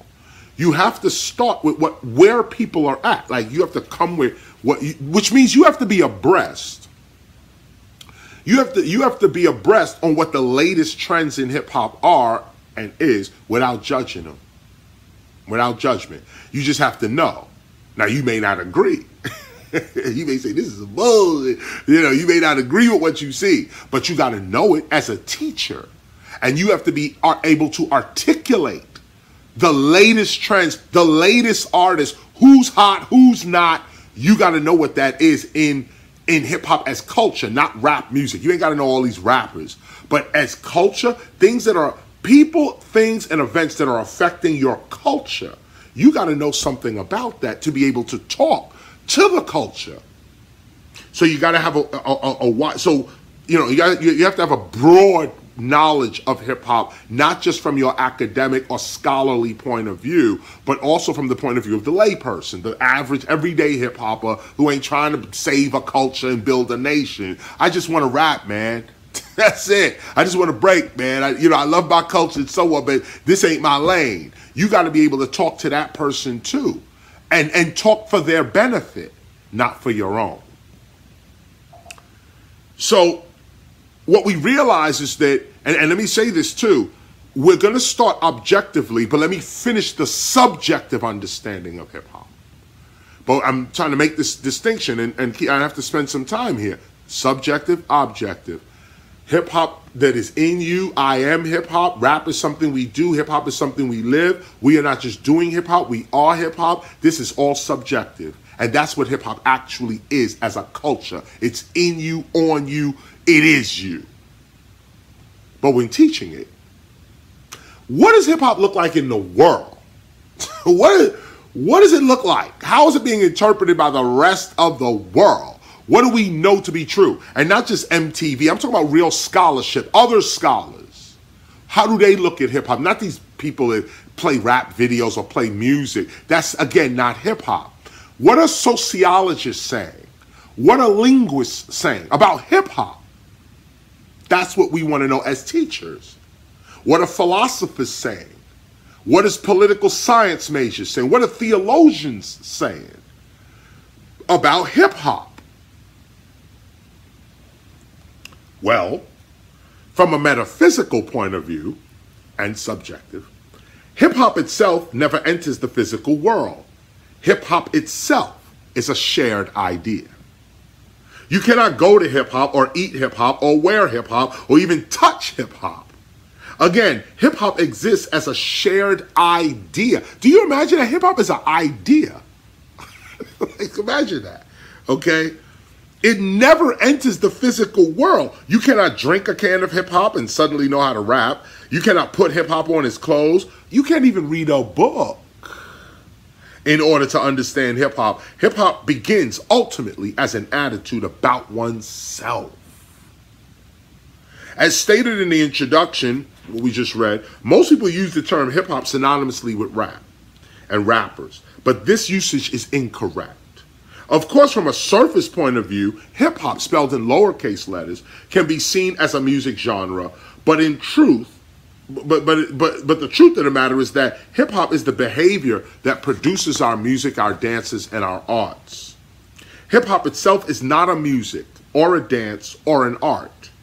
Hip-hop is the name of the awareness that produces this. Again, hip-hop is not a dance, a music, or an art. Hip-hop is the attitude, the behavior, the collective consciousness, the shared idea that causes or produces breaking, MCing, graffiti art, DJing, beatboxing, street fashion, street language, street knowledge, and street entrepreneurialism. Hip-hop is the behavior that produces that. Make sure that you fully understand this. Hip-hop is the behavior that produces our music, art, and dance. But that's subjective, okay? That's subjective. Let us look at what hip-hop looks like to other academics now. Intellectuals, scholars, okay? Those that study culture, study linguistics, study history. Not these DJs. If you get your hip-hop history from a DJ, you got to do some checking over there. Or you getting your hip-hop history from a rapper. You know, no real historian, no real teacher, no scholar, no linguist, no person who spend their time and their life on this. And again, this is about character. You know, you want to learn something. Don't you want to learn from the best or from the most accurate? Others don't even know how to think like this. They just say, well, this guy was part of a group, a rap group, so I'm going to learn hip-hop from him or her. Or this guy's a famous DJ, so I'm going to learn my hip-hop from this person. They're not even a teacher. Like, you know, teaching is an art unto itself.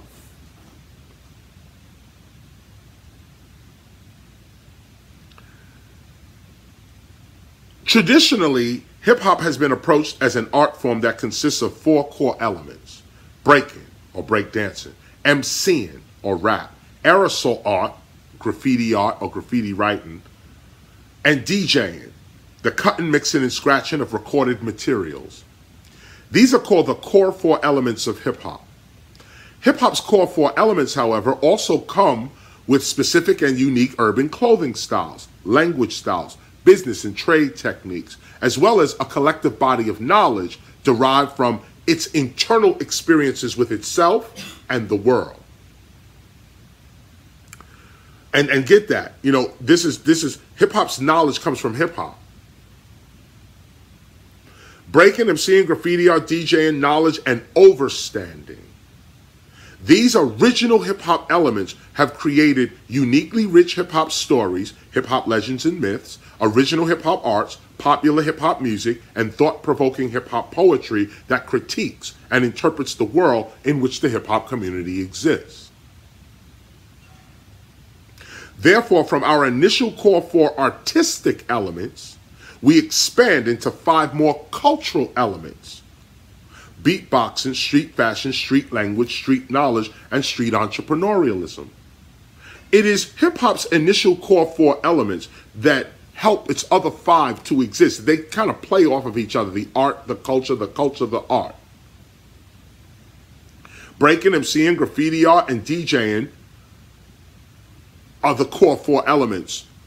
The other 5, like I mentioned before, are more cultural. Breaking, MCing, graffiti art, DJing are artistic. The others, street fashion, language, knowledge, that's cultural. And notice the spelling of DJing, beatboxing, the I-N, beatboxing, B-O-X-I-N, boxing, MCing, E-M-C-E-E-I-N, DJing, D-E-E-J-A-Y-I-N, okay? These are not, these are new words. These are not slang words. These are new words. And you should approach these words the same way you would approach words like virgin or Berlin or mucin or insulin, penicillin, breaking, DJing. These are not slang words. They're not missing their G. This is the way we speak. And this is the way we will codify our language for our culture. The G is not missing. MCing is a new word in the English language. Chilling is a new word in the English language. At first glance, hip-hop can be seen as simply an urban music genre inspired by African American and Latino youths of the Bronx during the early 1970s. However, upon closer observation, hip-hop becomes a way of life, a specific way of being and seeing the world, a unique view of the world and world events. We are uniquely hip-hop because the repetition of our unique being and seeing has created our specific hip-hop way of life. And the hip-hop way of life is what we call hip-hop's culture, or hip-hop culture. As culture, hip-hop is the specific behaviors, traits, expressions, patterns, and institutions of our unique collective consciousness. Hip-hop is our intellectual and artistic activity as well as the works produced by it. In light of these facts, the Temple of Hip Hop teaches 9 elements to hip hop: breaking, MCing, graffiti or DJing, beatboxing, street fashion, street language, street knowledge, and street entrepreneurialism. This is what hip hop actually produces when practiced in real life. In real life, when hip hop is expressed, it's not just expressed as breaking, or should I say breaking, MCing, graffiti or DJing.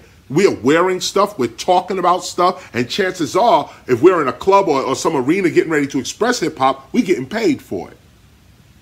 So there's more going on than just us dancing and rapping if you're talking culture.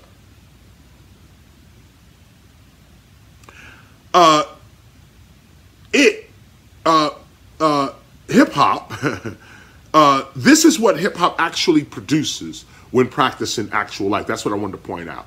The difference between hip-hop as entertainment and hip-hop as culture. The Oxford English Dictionary of New Words also points out, now this is what hip-hop looks like to academics today. This is what hip-hop looks like to professors and to those that actually study. The Oxford English Dictionary, what is called the Oxford Dictionary of New Words, because hip-hop is a new word in the English language. It lists hip-hop, noun. Hip-hop is a noun. Actually, hip-hop is a proper noun, but here it says noun. A street subculture, originally among urban teenagers in the U.S., which combines rap music, graffiti art, and breakdancing with distinctive codes of dress and speech. More specifically, the dance music of this subculture, which features rap, frequently on political themes, delivered above sparse electronic backing and harsh rhythm tracks. Adjective, belonging to hip-hop culture or its music. In transit, this is as an adjective, it belonging to hip-hop culture or its music. As a transitive verb, hip-hop is to dance to hip-hop. Hip-hop means to dance to hip-hop. Formed by combining the adjective hip in its slang sense, cool, with the noun hop, which also had a well-established slang sense, dance, hip-hop has existed as an adverb meaning with hopping movements since the 17th century. But hip-hop as a noun was a quite different development, and it was. Hip-hop, as in Oxford English, started off as a verb. What does it mean to hip-hop? And I'll get to that later. What does it mean to hip-hop? It means to hop in successive movements. That's a verb. It's an action word. But when that action word, that term hip-hop, was then applied to us, that we took the term on, saying hip-hop, you don't stop. When we took that on, it went from being a verb to a noun. And look how culture changes words. It's not words that change culture. It's culture that changes words. Since the 17th century, moving with successive hops since the 17th century. But hip-hop as a noun was quite a separate development. In its adoption as the name of the subculture and its music may have been influenced by the catchphrase hip-hop bebop, chanted by the disc jockey and rapper Lovebug Starsky, in the form to the hip-hop don't stop that body rock, end quote. Hip-hop originated among, hold on one second. Oh, okay, sorry, I didn't know what that was. Hip-hop originated among young blacks and Hispanics in New York in the late 70s, but it and the term were first widely publicized in the early 80s. Now, this is what scholars know, and this is what's so interesting here. Let me just double back real quick. So, when you're talking to other scholars or those that claim to teach hip-hop, what I'm giving you right now is the latest facts on hip-hop. If you're a scholar and don't know this, I don't know how you're I don't know how is that, because you got to keep up with the latest changes and ideas that are affecting the culture. Not everything, just the Oxford English Dictionary. When it start listing your culture, you should have some knowledge of that. Whether they're right or wrong, you should still have some knowledge of what's being said about you. So look at this. They know, they said may have been influenced, okay, by the catchphrase hip hop bebop chanted by the disc jockey and rapper Lovebug Starski, a good friend of ours as well. Rest in peace, Lovebug Starski. But Lovebug Starski, who's credited with coming up with the term hip hop, okay, if you want to know who came up with the term hip hop, Lovebug Starski. Now, there are others, and I'm going to get to that in a minute. But Lovebug Starski, as far as scholarship is concerned, is confirmed as the one who's coming up with the term hip-hop. And the Oxford English linguists and well, not phonologists, but linguists, they understand this. Lovebug Starski. Hip-hop originated among young black and Hispanics in New York in the late 70s, but it and the term were first widely publicized in the early 80s. In the U.S., the name was used to refer to an assertive and showy culture as a whole. See, in the U.S., because remember, the Oxford is a British dictionary, so they're speaking from a British perspective, and they're saying it came to us as a trendy dance. But they went further and said, no, they call it a subculture. Then they go further and just start calling it culture. Look how, and you got to know this about dictionary writers. They write like this, okay? And you got to take the information out of it. Let me hit it again. Hip-hop originated among young black and Hispanics in New York in the late 70s, but it and the term were first widely publicized in the early 80s. In the U.S., the name was used to refer to an assertive and showy culture as a whole. With its visible and flamboyant street manifestations and its related dress and hairstyles. That's not a music genre. That's a culture, and they're recognizing it.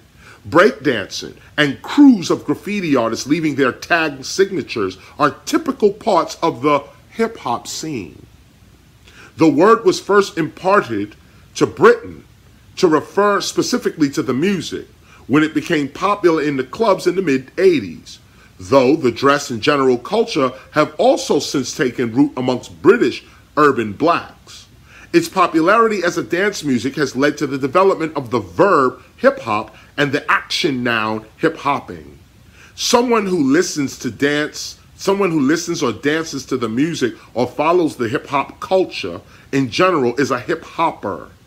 Adherents may consider themselves or be described as part of the hip-hop community or, quote, hip-hop nation. That's in the book. We are hip-hoppers, part of a hip-hop nation, part of a hip-hop community. This is known by scholars. This is the objective look at hip-hop. What does hip-hop look like? It looks like a nation. It looks like a community, not a music genre. According to scholars, this is a culture that has dress, hairstyles, and ways of dress, and they're trying to capture the culture. They said, yes, in Britain it came over as music like it did for everybody. Oh, what do you hear first? Rap. But when you dig deeper, no, there's a hairstyle, there's a clothing style, there's a language style, there's a body of knowledge. That's a little different. Moving on.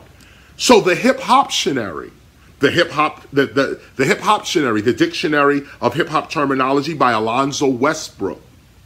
lists hip-hop as the artistic response to oppression, a way of expression in dance or music and word song, a culture that thrives on creativity and nostalgia, a musical art form in the stories of inner city life, often with a message spoken over beats of music. Notice how the Oxford English and Hip-Hoptionary both say hip-hop comes with a message.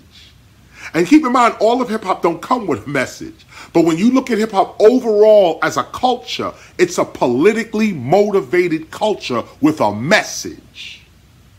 That's how scholars are looking at it. That's what they know it to be. They're not watching videos and seeing bitches and hoes and saying, oh, we're going to now teach you hip hop based on hoes on the TV, or these gangsters, some fake gangsters on the TV. We're going to teach you hip hop based on that. No, these people are studying what it is, and they know how to study.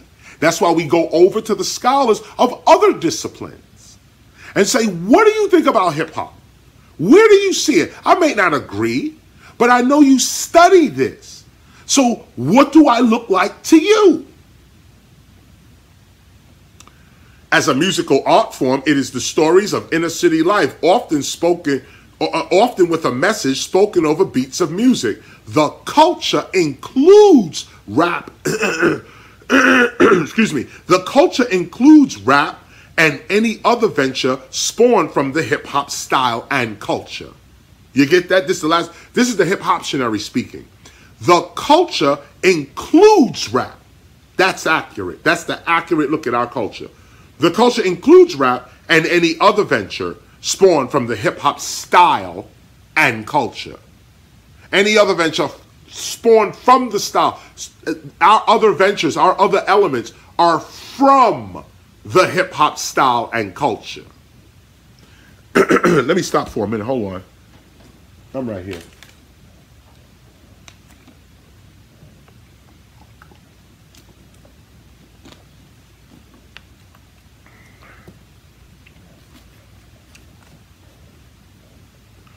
Moving on.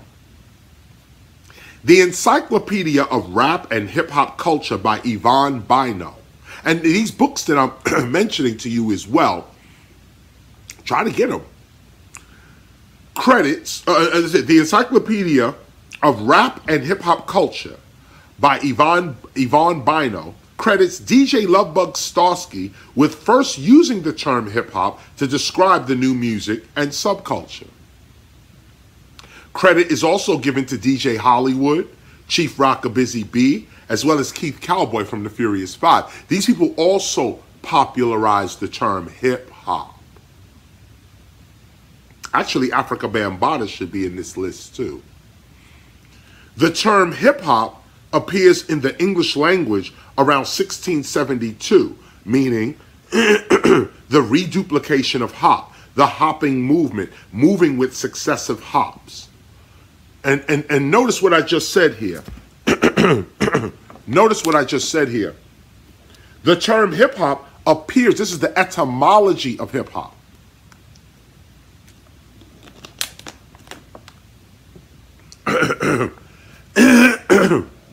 Excuse me. This is the etymology of hip-hop. The term hip-hop appears in the English language around 1672, meaning the reduplication of hop. The hopping movement, moving with successive hops. One of the earliest phrases recorded in the English language regarding hip-hop was by the second Duke of Buckingham, George Villiers, or Villiers, but Villiers, as part of a play around the same year, 1672. As he was being dismissed from the ministry of Charles II for misconduct, he is said to have stated in this play, to go, quote, to go off hip-hop upon this occasion is 1,000 times better than any conclusion in the world, I gad, end quote. This last part, I gad, means to go from one place to another, to wander from here to there with no particular aim. So what he's saying is, like, he was getting kicked out kicked out of Parliament, kicked out the government for corruption. And he's saying, this is the best thing that could have ever happened to me. To go off hip hop upon this occasion is 1,000 times better than any conclusion in the world. I gad. And he said, I go off now in my own way, got wandering. Even though hip-hop is not thought of as an individual person, place, or physical thing, it is still the name of our culture and community. Outside of music and entertainment, hip-hop itself is the name of our collective consciousness. It is an idea that we hip-hoppers share. Hip-hop, is the name of our identity in world history and in world culture. But hip-hop is the name of our identity in world history. Hip-hop exists. And it exists as a specific thing and as a specific group of people. Therefore, as a proper noun, hip-hop is the name of our unique group of individuals that express themselves through breaking, MCing, graffiti art, DJing, beatboxing, street fashion, street language, street knowledge, and street entrepreneurialism. We can all see that when people hear the term hip-hop, they don't think of other things or people, they think of us. Good or bad, happy or sad, liked or disliked, loved or hated, they think of us, rappers, breakdancers, graffiti writers, DJs. This makes hip-hop a specific thing in the world and the name of our specific culture. For these reasons, we spell hip-hop with capital H's as a proper noun. Unless the term hip-hop is being displayed in an art presentation, or if translated into another language or culture where the grammatical rules of the English language do not apply, or you are writing specifically about rap music and its related activities, hip-hop should be spelled beginning with capital H, a capital H, lowercase IP, space, capital H, lowercase op. Hip-hop spelled correctly here with two uppercase H's is called the proper spelling of hip-hop. Hip-hop spelled in lowercase as hip-hop, lowercase HIP, space or dash, lowercase HOP, is called the phonetic spelling of hip-hop. It is pronounced with alterations of lighter and heavier vowels, drip-drop, tip-top, flip-flop, hip-hop. Again, hip-hop spelled in lowercase, hip-hop, lowercase HIP, HOP, refers to rap music entertainment and its related events. Hip-hop in lowercase is also how you say hip-hop. If you're spelling hip-hop phonetically, you can spell it in lowercase. The word hip in hip-hop means keenly aware. Did you hear that? The word hip in hip-hop means keenly aware, to have knowledge of, to be informed, and to be up to date, even in style and fashionable. Hip, in a social sense, can mean keenly aware of what is new and in style. But the word hip, as it relates to hip-hop, begins as the ancient African hippie, H-I-P-I. This is a real word, meaning to know or to be aware, as well as to open one's eyes, which in Africa becomes the common hip, meaning aware. Did you hear this? The word hip is an African word. You can't make this up. Just speaking the word hip-hop, you connect yourself to Africa. Let me read further for you. The word hip, as it relates to hip-hop, begins as the ancient African hippie, H-I-P-I, meaning to know or to be aware, as well as to open one's eyes, which in Africa becomes the common hip, meaning aware. With hippie and hip, meaning aware and awareness, and kat, another African word, kat, C-A-T, meaning person. And get this, kat is another African word spoken before we got here to the United States. We would say hip kat. And cut is spelled K-A-T, like cat. Yo, you see these cats over here? Yo, this cat right here, that's a cool cat, man. We are already speaking the culture, ancient culture, but just don't know. It's coming through this English thing, so we don't really see it. But when you study hip-hop for real, you begin to see your connection back to Africa, just in terms of your speech. Hip, okay? Hip was referred to the hippie-cot. The hippie-cot. And imagine, we're calling ourselves cot and hippie long before we get to the United States.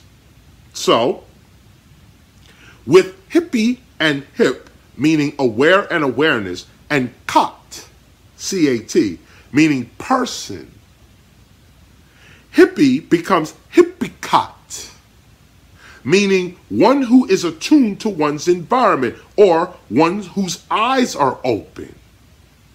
This word, hippie-cot, also believed to have been spoken by the Wolof people of West Africa, which is interesting because that's where African Americans are supposed to have embarked from Africa to get to America. We're supposed to embark from West Africa. Spoken by the Wolof people of West Africa, was then popularized through jazz culture as hepcat and later as hip and as hep, both meaning keenly aware and in style. These words transferred over during World War I and II, where Africans in Africa were bringing these words over. They were mingling African Americans and Africans, French Africans, African Americans. We were all mingling and getting these words from each other. Even in Africa, the word hip, the word hep, the word jazz, cot, all of this is coming from Africa, and African Americans from World War I and II are adopting this and bringing it into the black vernacular English of the day. This word hippie-cot, also believed to have been spoken by the Wolof people of West Africa, was then popularized through jazz culture as hepcat, and later as hip and as hep, both meaning keenly aware and in style. From the early 1700s onward, hip meant being informed or aware about something or someone. I'm hip to this, or I'm hip to that. Or like when it was said by the Watts poets, the last poets hipping many cats, end quote. Hip is a form of awareness, a knowing. It is to be conscious and intelligent. Again, it is being keenly aware. That's what it means to be hip. To be keenly aware. Not just aware, but keenly aware. The word keen means a sharp, fine cutting edge or point. When applied to thinking, it means having or marked by intellectual quickness and acuity. It means to be acutely sensitive. Here, we can see that hip-hop is a mental ability. You don't handle hip-hop with your hands. You first handle hip-hop with your mind.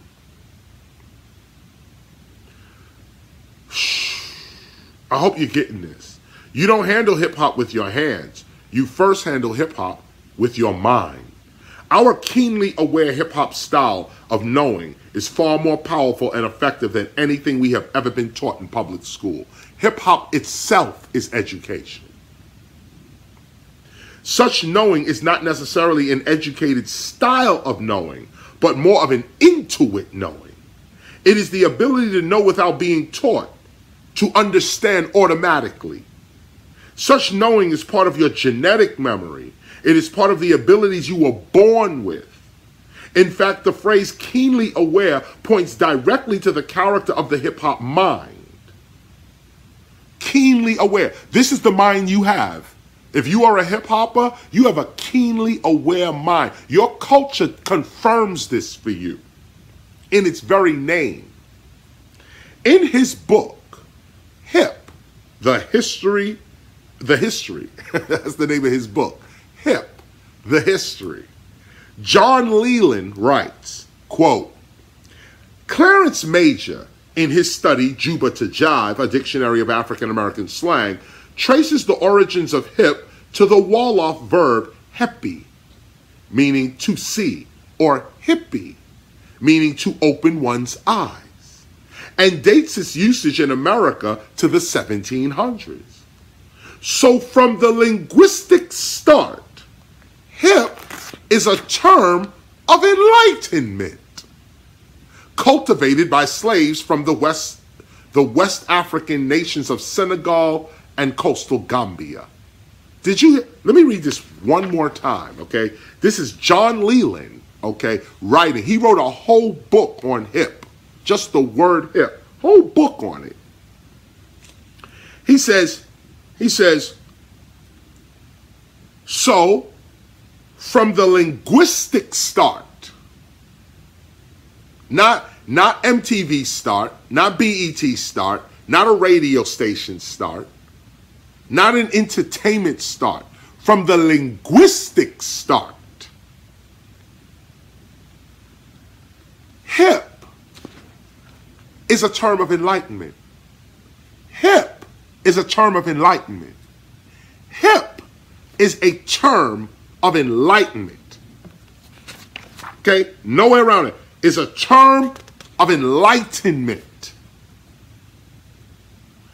Where did this enlightenment come from? A term of enlightenment cultivated by slaves from the West Coast nations of Senegal and coastal Gambia. Your ancestors, if you're black, if you're African American, your ancestors gave you hip hop long before. It's in us. Look at this. You cannot deny.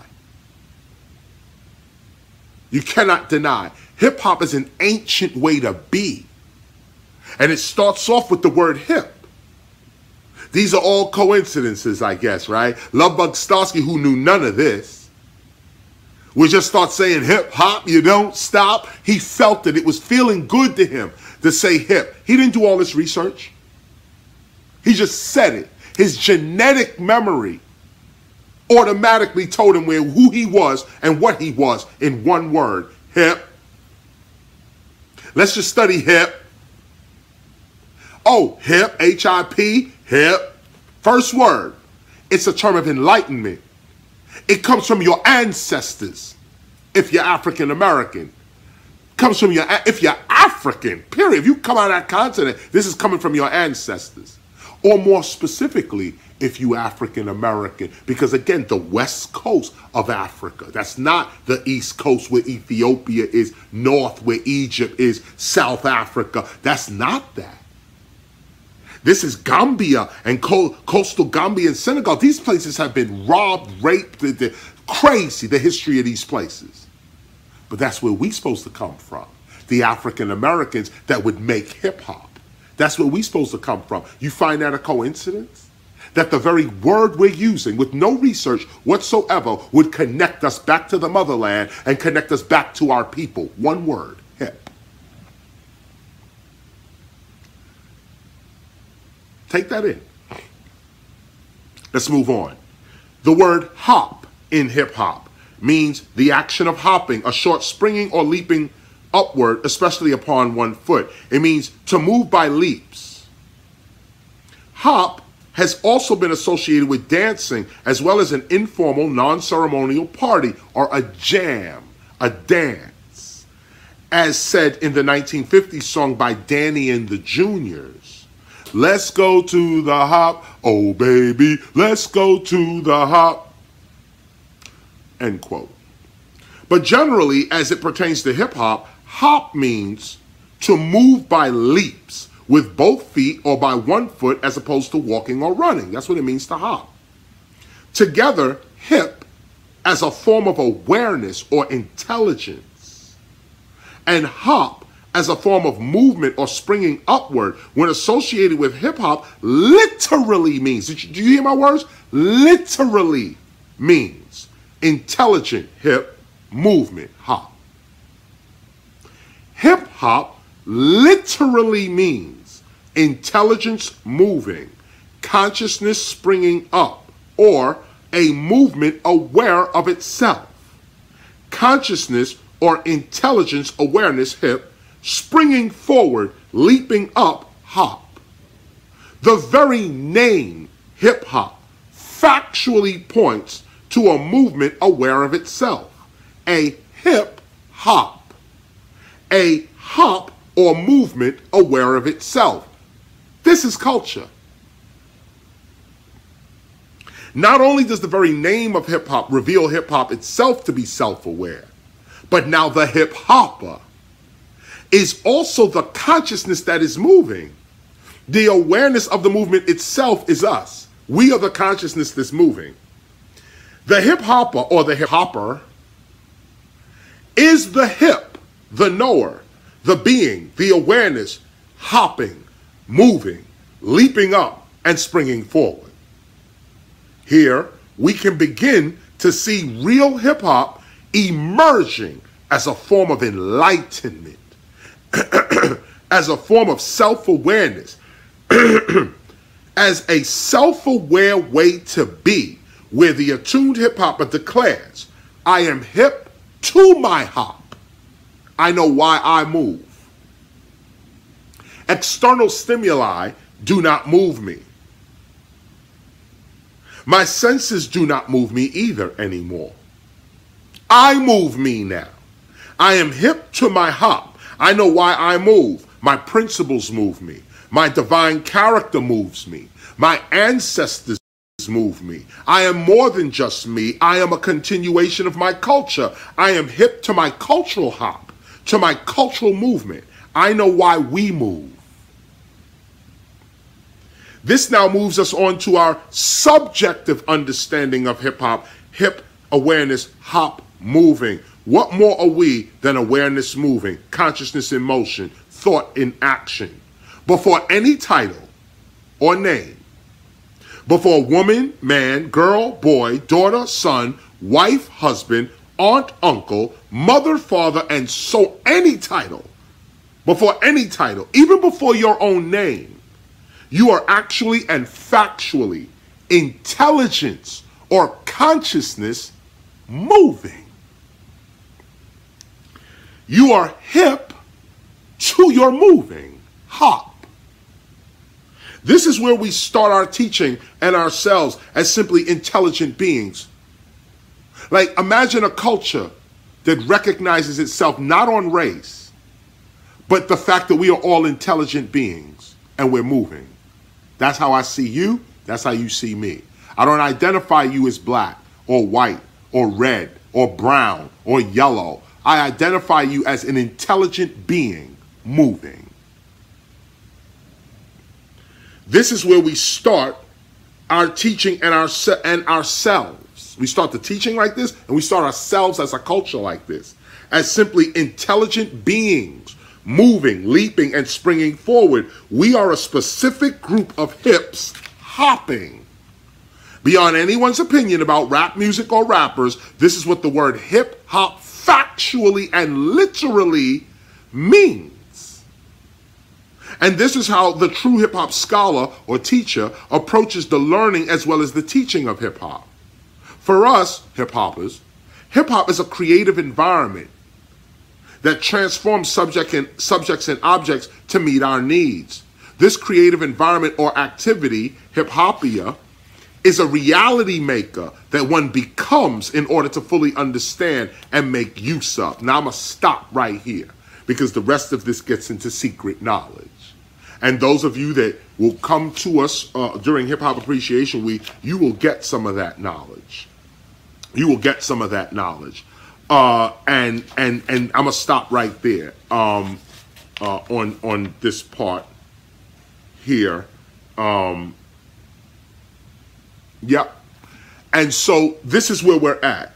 And you know what? Let me say this, because before I get into the secret knowledge,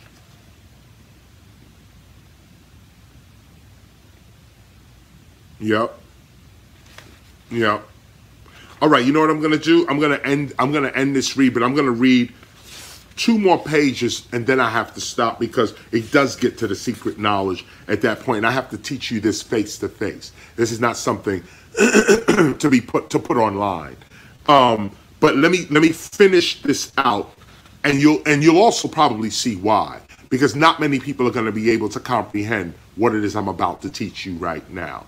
Let me just go through it to put it into the record, but then I'll stop when it gets really thug. For us, hip-hoppers, hip-hop is a creative environment that transforms subjects and objects to meet our needs. This creative environment or activity, hip-hopia, is a reality maker that one becomes in order to fully understand and make use of. Hear my words now.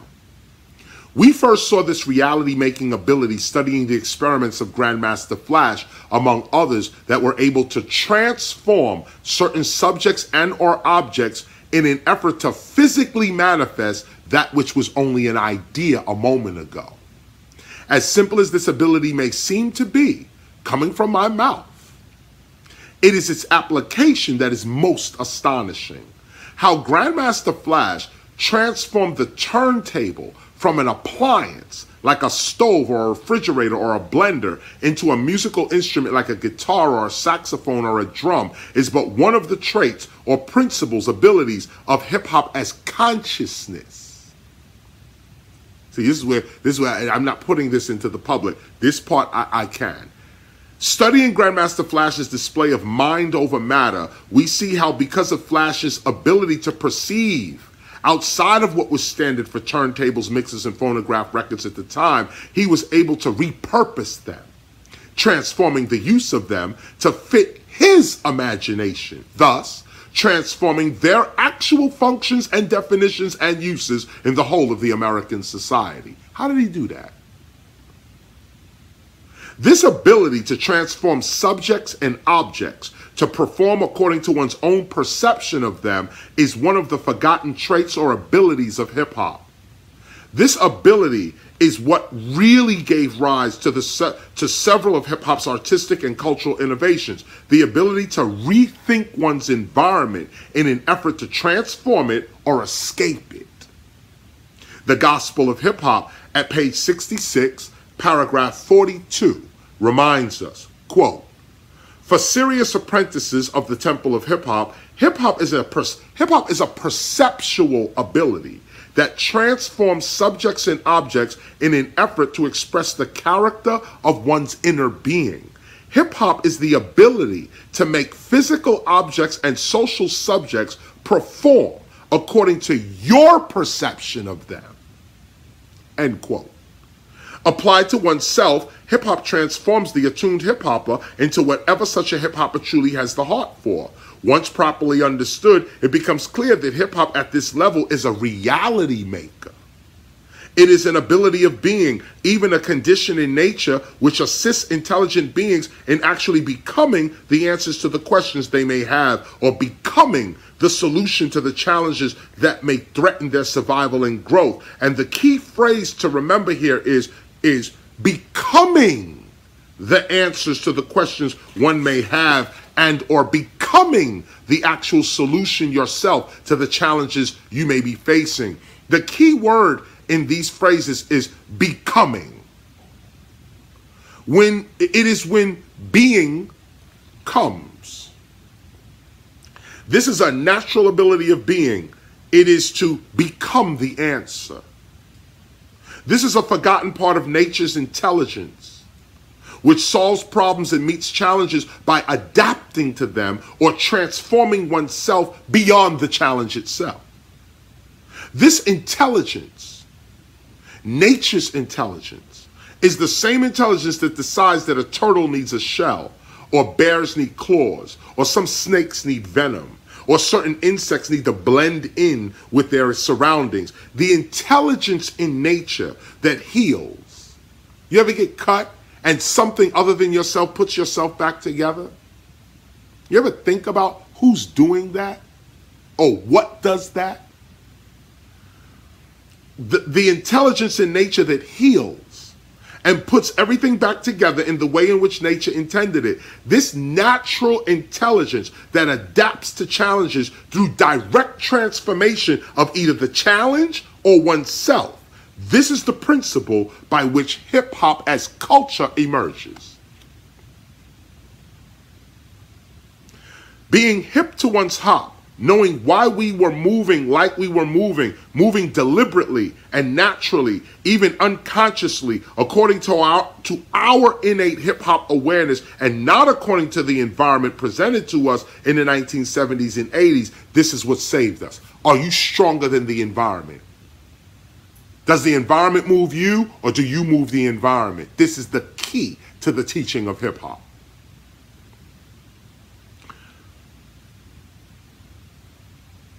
This is what freed us from the oppression and blatant injustice we were facing every day, all day, everywhere in New York during these times. We simply became the answers to the challenges we faced. We realized that in the face of blatant injustice, that if you can become anything that you need to become to defeat or escape such injustices, then such injustices are not injustices at all. Such injustices become the springboards by which you catapult your real being into existence. Adversity, hard times, and disappointments, they all vanish when you can simply become the answers you need. This is what real hip-hop did for us. In the face of blatant injustice and oppression, we simply became the answers we needed. We were not given the answers. We became the answers. We became the B-boys and B-girls. We became the MCs, the DJs, the graffiti writers, the beatboxers, and so on. Nothing and no one came to us. It was we that came to us. We came to us. Our being came to us, even through us. In truth, it was our being that came or became to us. Our being came to us. We, the being, came with the solutions we needed for ourselves. Our being came as the solution. Do you understand that? This is why this part, and it gets deeper now, but I'm getting ready to close up. This is the piece right here, if you can comprehend. Your being the answer. Through our own self-expressions, breaking, MCing, graffiti writing, DJing, and beatboxing, we became the people we needed to be in order to escape and live outside of the oppression we were facing. This was the answer to oppression. To become the answer against it. This was an act of being. This was an act of being hip to our hop, or taking control as to how we were going to move in our own minds. Not move the body, that's not hip hop. How we were going to move our mind, what we were going to believe, what we were going to accept as true, what we were going to determine was valuable and important, movement of mind. Faced with an unjust situation that appeared to offer no way out, we simply transformed ourselves. When we transformed what we thought of ourselves, the unjust situations no longer affected us in the horrible ways that it did. Our inner view of ourselves transformed our rundown and burnt out outer neighborhoods into endless streams of new ideas. The Bronx in the 1970s and 80s, as just one example, was a hopeless, horribly corrupt and poverty-stricken environment.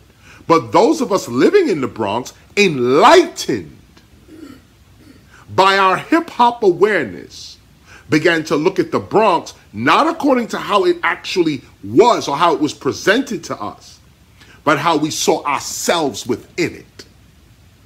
Even though the Bronx in the 1970s and 80s was a hopeless situation for young people at the time, it was our hip-hop awareness that wrote songs about it.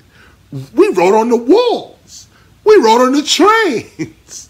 We displayed the art that we were being denied into the environment itself. We wrote on garbage. We wrote on broken buildings. We wrote on broken down trains and dirty trains. We wrote on this and then spit our knowledge. We had boom boxes in the neighborhood. We just infiltrated the society in which we were in, and this saved us. This is what saved us. These acts, okay, these acts, however, transforming stuff based on who you think you are in the environment. These acts, however, made us popular and what? valuable. This is the first lesson in hip hop. How does hip hop become valuable? How do we become empowered? These acts, however, made us popular and valuable, and then rich and globally famous. But it all began with how we viewed ourselves. The South Bronx nor the West Bronx changed to this day. Still the Bronx. Big up to the Bronx. It's still Bronx, okay? Let me read that again. The South Bronx nor the West Bronx changed. It was we that changed. This is something that we might need to think about this today, facing with the challenges that we are facing today. This transformative attitude about ourselves, this transformative attitude about ourselves was the beginning of a new self. This is the attitude, this attitude about ourselves. It was this attitude that became our arts, our dances, and our view of reality, our world view. From nothing to something, we created hip hop. We created our hip hop reality with our very being. And here's the key part. Here's the key part. We believed ourselves into existence. That's the key piece. We believed ourselves into existence. We were faced with problems and challenges, but we didn't change the problem or the challenge. We changed ourselves in the face of it. We became the answer to the challenge. That's why you have b-boys, MCs, graffiti writers, DJs, and so on, because these are the answers to oppression. When you try to stomp out somebody's voice, what do you need? An MC. When somebody's keeping you out of the music business or out of the entertainment, keeping you out of all industries, but allowing you to be an entertainer, and then even keeping you out of that, what's the answer? I'm a DJ. We're gonna create an entirely different way to present music. Now your way is obsolete. Learn these lessons. These are the strategies against oppression, against injustice. Hip hop is not music. It's a response against oppression. And so, that's not even all it is. That's not what it is, because even before oppression, hip hop existed. So we're not reactionary to oppression only.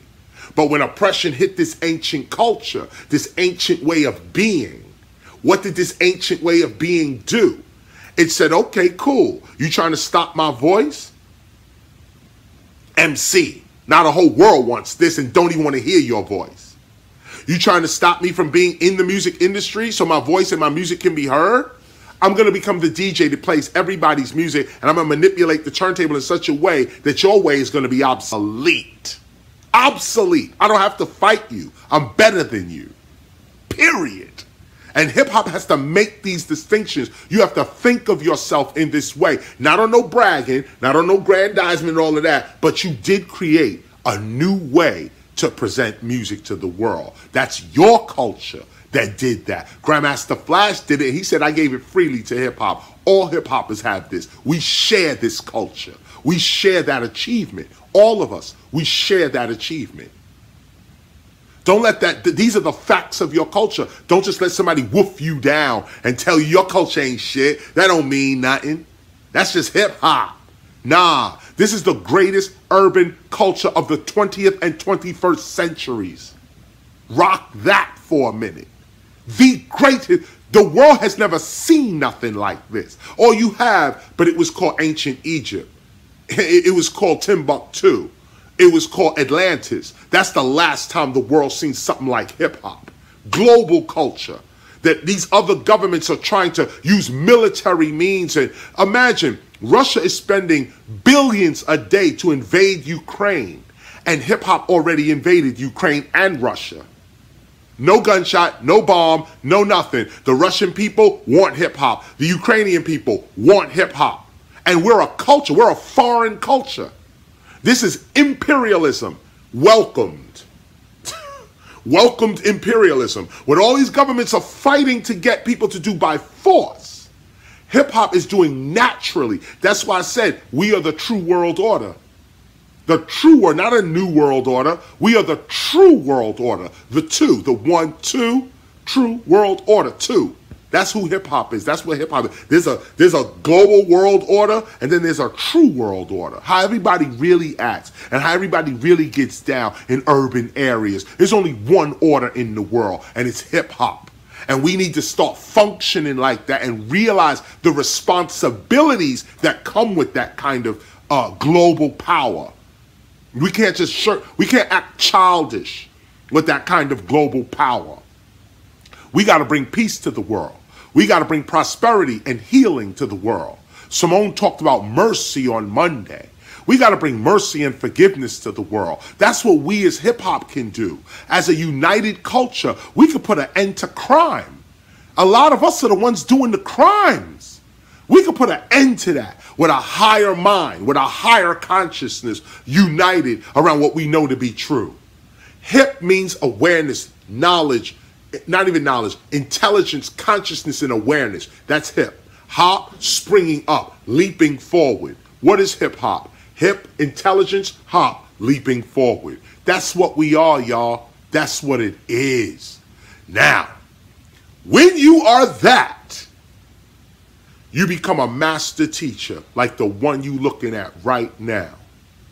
I just spoke about hip hop, special lecture. That's what that was. But now, I'm going to go and blaze right now. I'm going to go and to the studio real quick and get it popping. And like I said, you know, Son One and them, they actually there. I think they already there. You know, which is why you know, we doing this right here like this. But I'm gonna go, y'all. This is the Temple of Hip Hop. I want to thank you all for being here, and I mean that. Feel the love and feel the care in my own voice. Thank you for being here. Thank you for being a Temple member. Those who are coming this week, welcome to Hip Hop Appreciation Week. We're going to be doing heavy learning during the entire week. Welcome to Hip Hop Appreciation Week. Enjoy New York City. We have time to run around New York as well. Run over to Brooklyn, see some sights and sounds. It's going to be raw. What I'm about to do now, like I said, is I'm going to dash over to the studio and just spit some rhymes, about 20 minutes or so. I'm just going to spit some rhymes and celebrate the week. Just something to celebrate the week, bring some excitement to the week. I'm spitting the raw gutter, as you know, but of course that conscious, as you also know. So I'm going to get ready to go, and I'm going to go do my thing. And I see you guys over there. KRS-ONE, all day and night. This is how we doing it. Peace to the gods, peace to the goddesses. We out.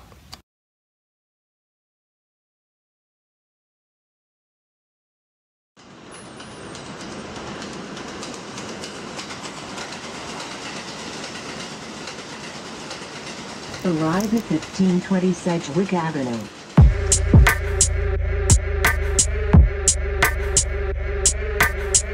Let's go back. Back in the time. Back in 73, in the borough of Bronx. Man, you couldn't be weak. Man, you had to be smart. See, we talking about streets. Now we talking about art. When we talking about beats, man, we talking about heart. We was rocking the heartbeat, live in the park. Gun spark in the dark. It was all just a part of the 80s Bronx scene that created art. How you know, KRS? Cause I was there from the start. 1600 Sedgwick Avenue, that was the spot. 1520, hip-hop started right on my block. This original hip-hop, whether you like it or not. I'm reminding through this rhyming cause you might have forgot. Drop on the spot, B-boy start pop. Live on the block, this is raw hip hop. Drop on the spot, grab writers don't stop. Bottom to the top, this is raw hip hop. Drop on the spot, MCs make it hot. Microphone rock, this is raw hip hop. Drop on the spot, DJs on the chop. Cut, mix, scratch, this is raw. See, when we would begin, they brought the heroin in. They was really determined that we was never gonna win. But by looking within, we began to believe that we was breakers and writers, chasing MCs. We was so damn poor, we was eating free cheese. But that made us raw, we started eating MCs. Just before the fees and the MTVs. When you walked in New York and you your ears would freeze. Walla beats and leaks, mock necks and tees, nylon BVDs. We was fucking with these, we was fucking with this, we was fucking with that. But when the 80s came in, we started fucking with crack. And along with the crack came a big old gat. And along with the gat came a big old stack. Cause if you ain't had that, you was the next to get jacked. This the way that it was, I'm just taking it back. Drop on the spot, B-boy start pop. Live on the block, this is raw hip hop. Drop on the spot, grab writers don't stop. Bottom to the top, this is raw hip hop. Drop on the spot, MCs make it hot. Microphone rock, this is raw hip hop. Drop on the spot, DJs on the chop. Cut, mix, scratch, this is raw. This the way that it was, this the way that it went. Man, you had to survive, card note with the rent. When the 90s arrived, 80s money was spent. All them dudes that was live, to the prison they went. And them dudes that survived, they began to repent. Then they realized in rap, there was money to get. So gangsters became rappers, rappers became gangsters. Fake became the real for the paper.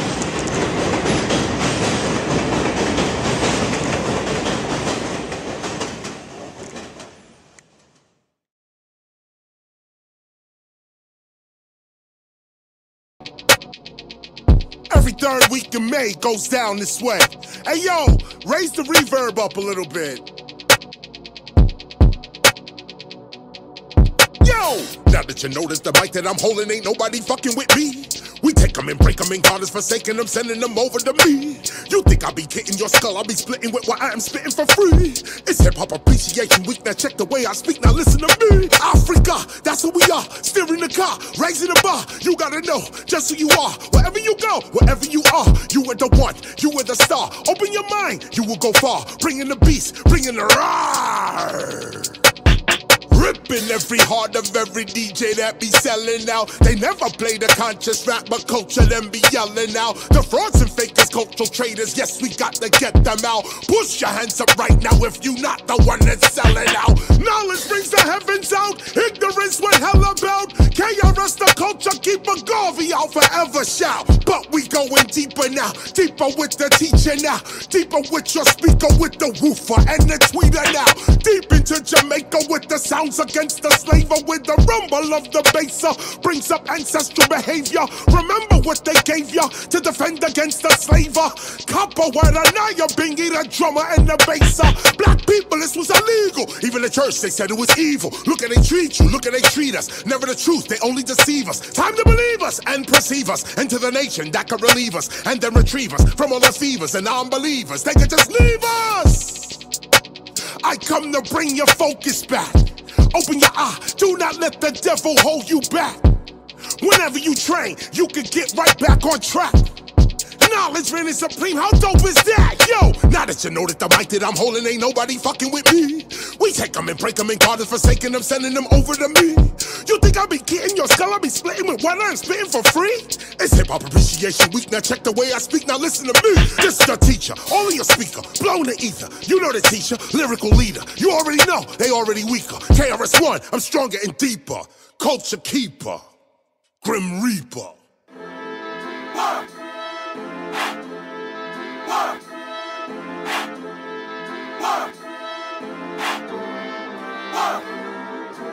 Up in the morning, rhymes on the cranium, awaken them. From clubs to stadiums, I'm stating them. The life of an MC, crowds we be facing them. My pen sells lead, rappers I'm erasing them. They tremble with the treble, my level puts the bass in them. Metal for these devils, don't settle for any place with them. Divine speaker, the rhyme leader, my words chasing them. I sense the faking them, when I rock steady, I'm breaking them. Boom, back tracks, info black keeps making them. Kick to the bass, bass to the snare, reawaken them. Cracking them, over roasting them, baking them, taking them. Earthquaking them, shaking them. I'm early, never late with them. They hopeless, they not focused, so they not the dopest. They the brokest, hopelessly devoted to hocus pocus. Hoping nobody notice they style is bogus and quoteless. While KRS ain't a drug dealer, but here's what dope is. I don't front, I'm throwing these rappers in the background. Original boom bap rap, I rap that sound. And why? I'm from that town. That's where the kings have learned that heavy is the head that wears that crown. I don't back down, hip hop, I am that now. You icy ringling brothers, you look like that clown. Blood diamonds are still around, black hands are still being cut off. You just don't hear the sound. I gets down, but I'm not ducking, I'm bucking. Like like Dougie Fresh said, I tell you now, you ain't nothing. I get to cutting and scratching your face quick. I'm breaking your MCing with graffiti lines. Back to the basics, meaning the base is sick. So I'm back to being basic. That basic ancient naked ape shit. Free from enslavement, you never made it if you didn't create it. Stop and rewind what I just stated. You never really made it if you didn't create it. You just a copy of a copy that's been imitated. It's the original that rhymes today. Criminal minded from back in the day. Spiritual minded, I shoot my P-Ray. You in the ER, P-Ray, ER. You don't know who we are? This is the TEACHA. I get surgical with these bars. They stealing, I'm healing. So in front of my name, you can put the DR.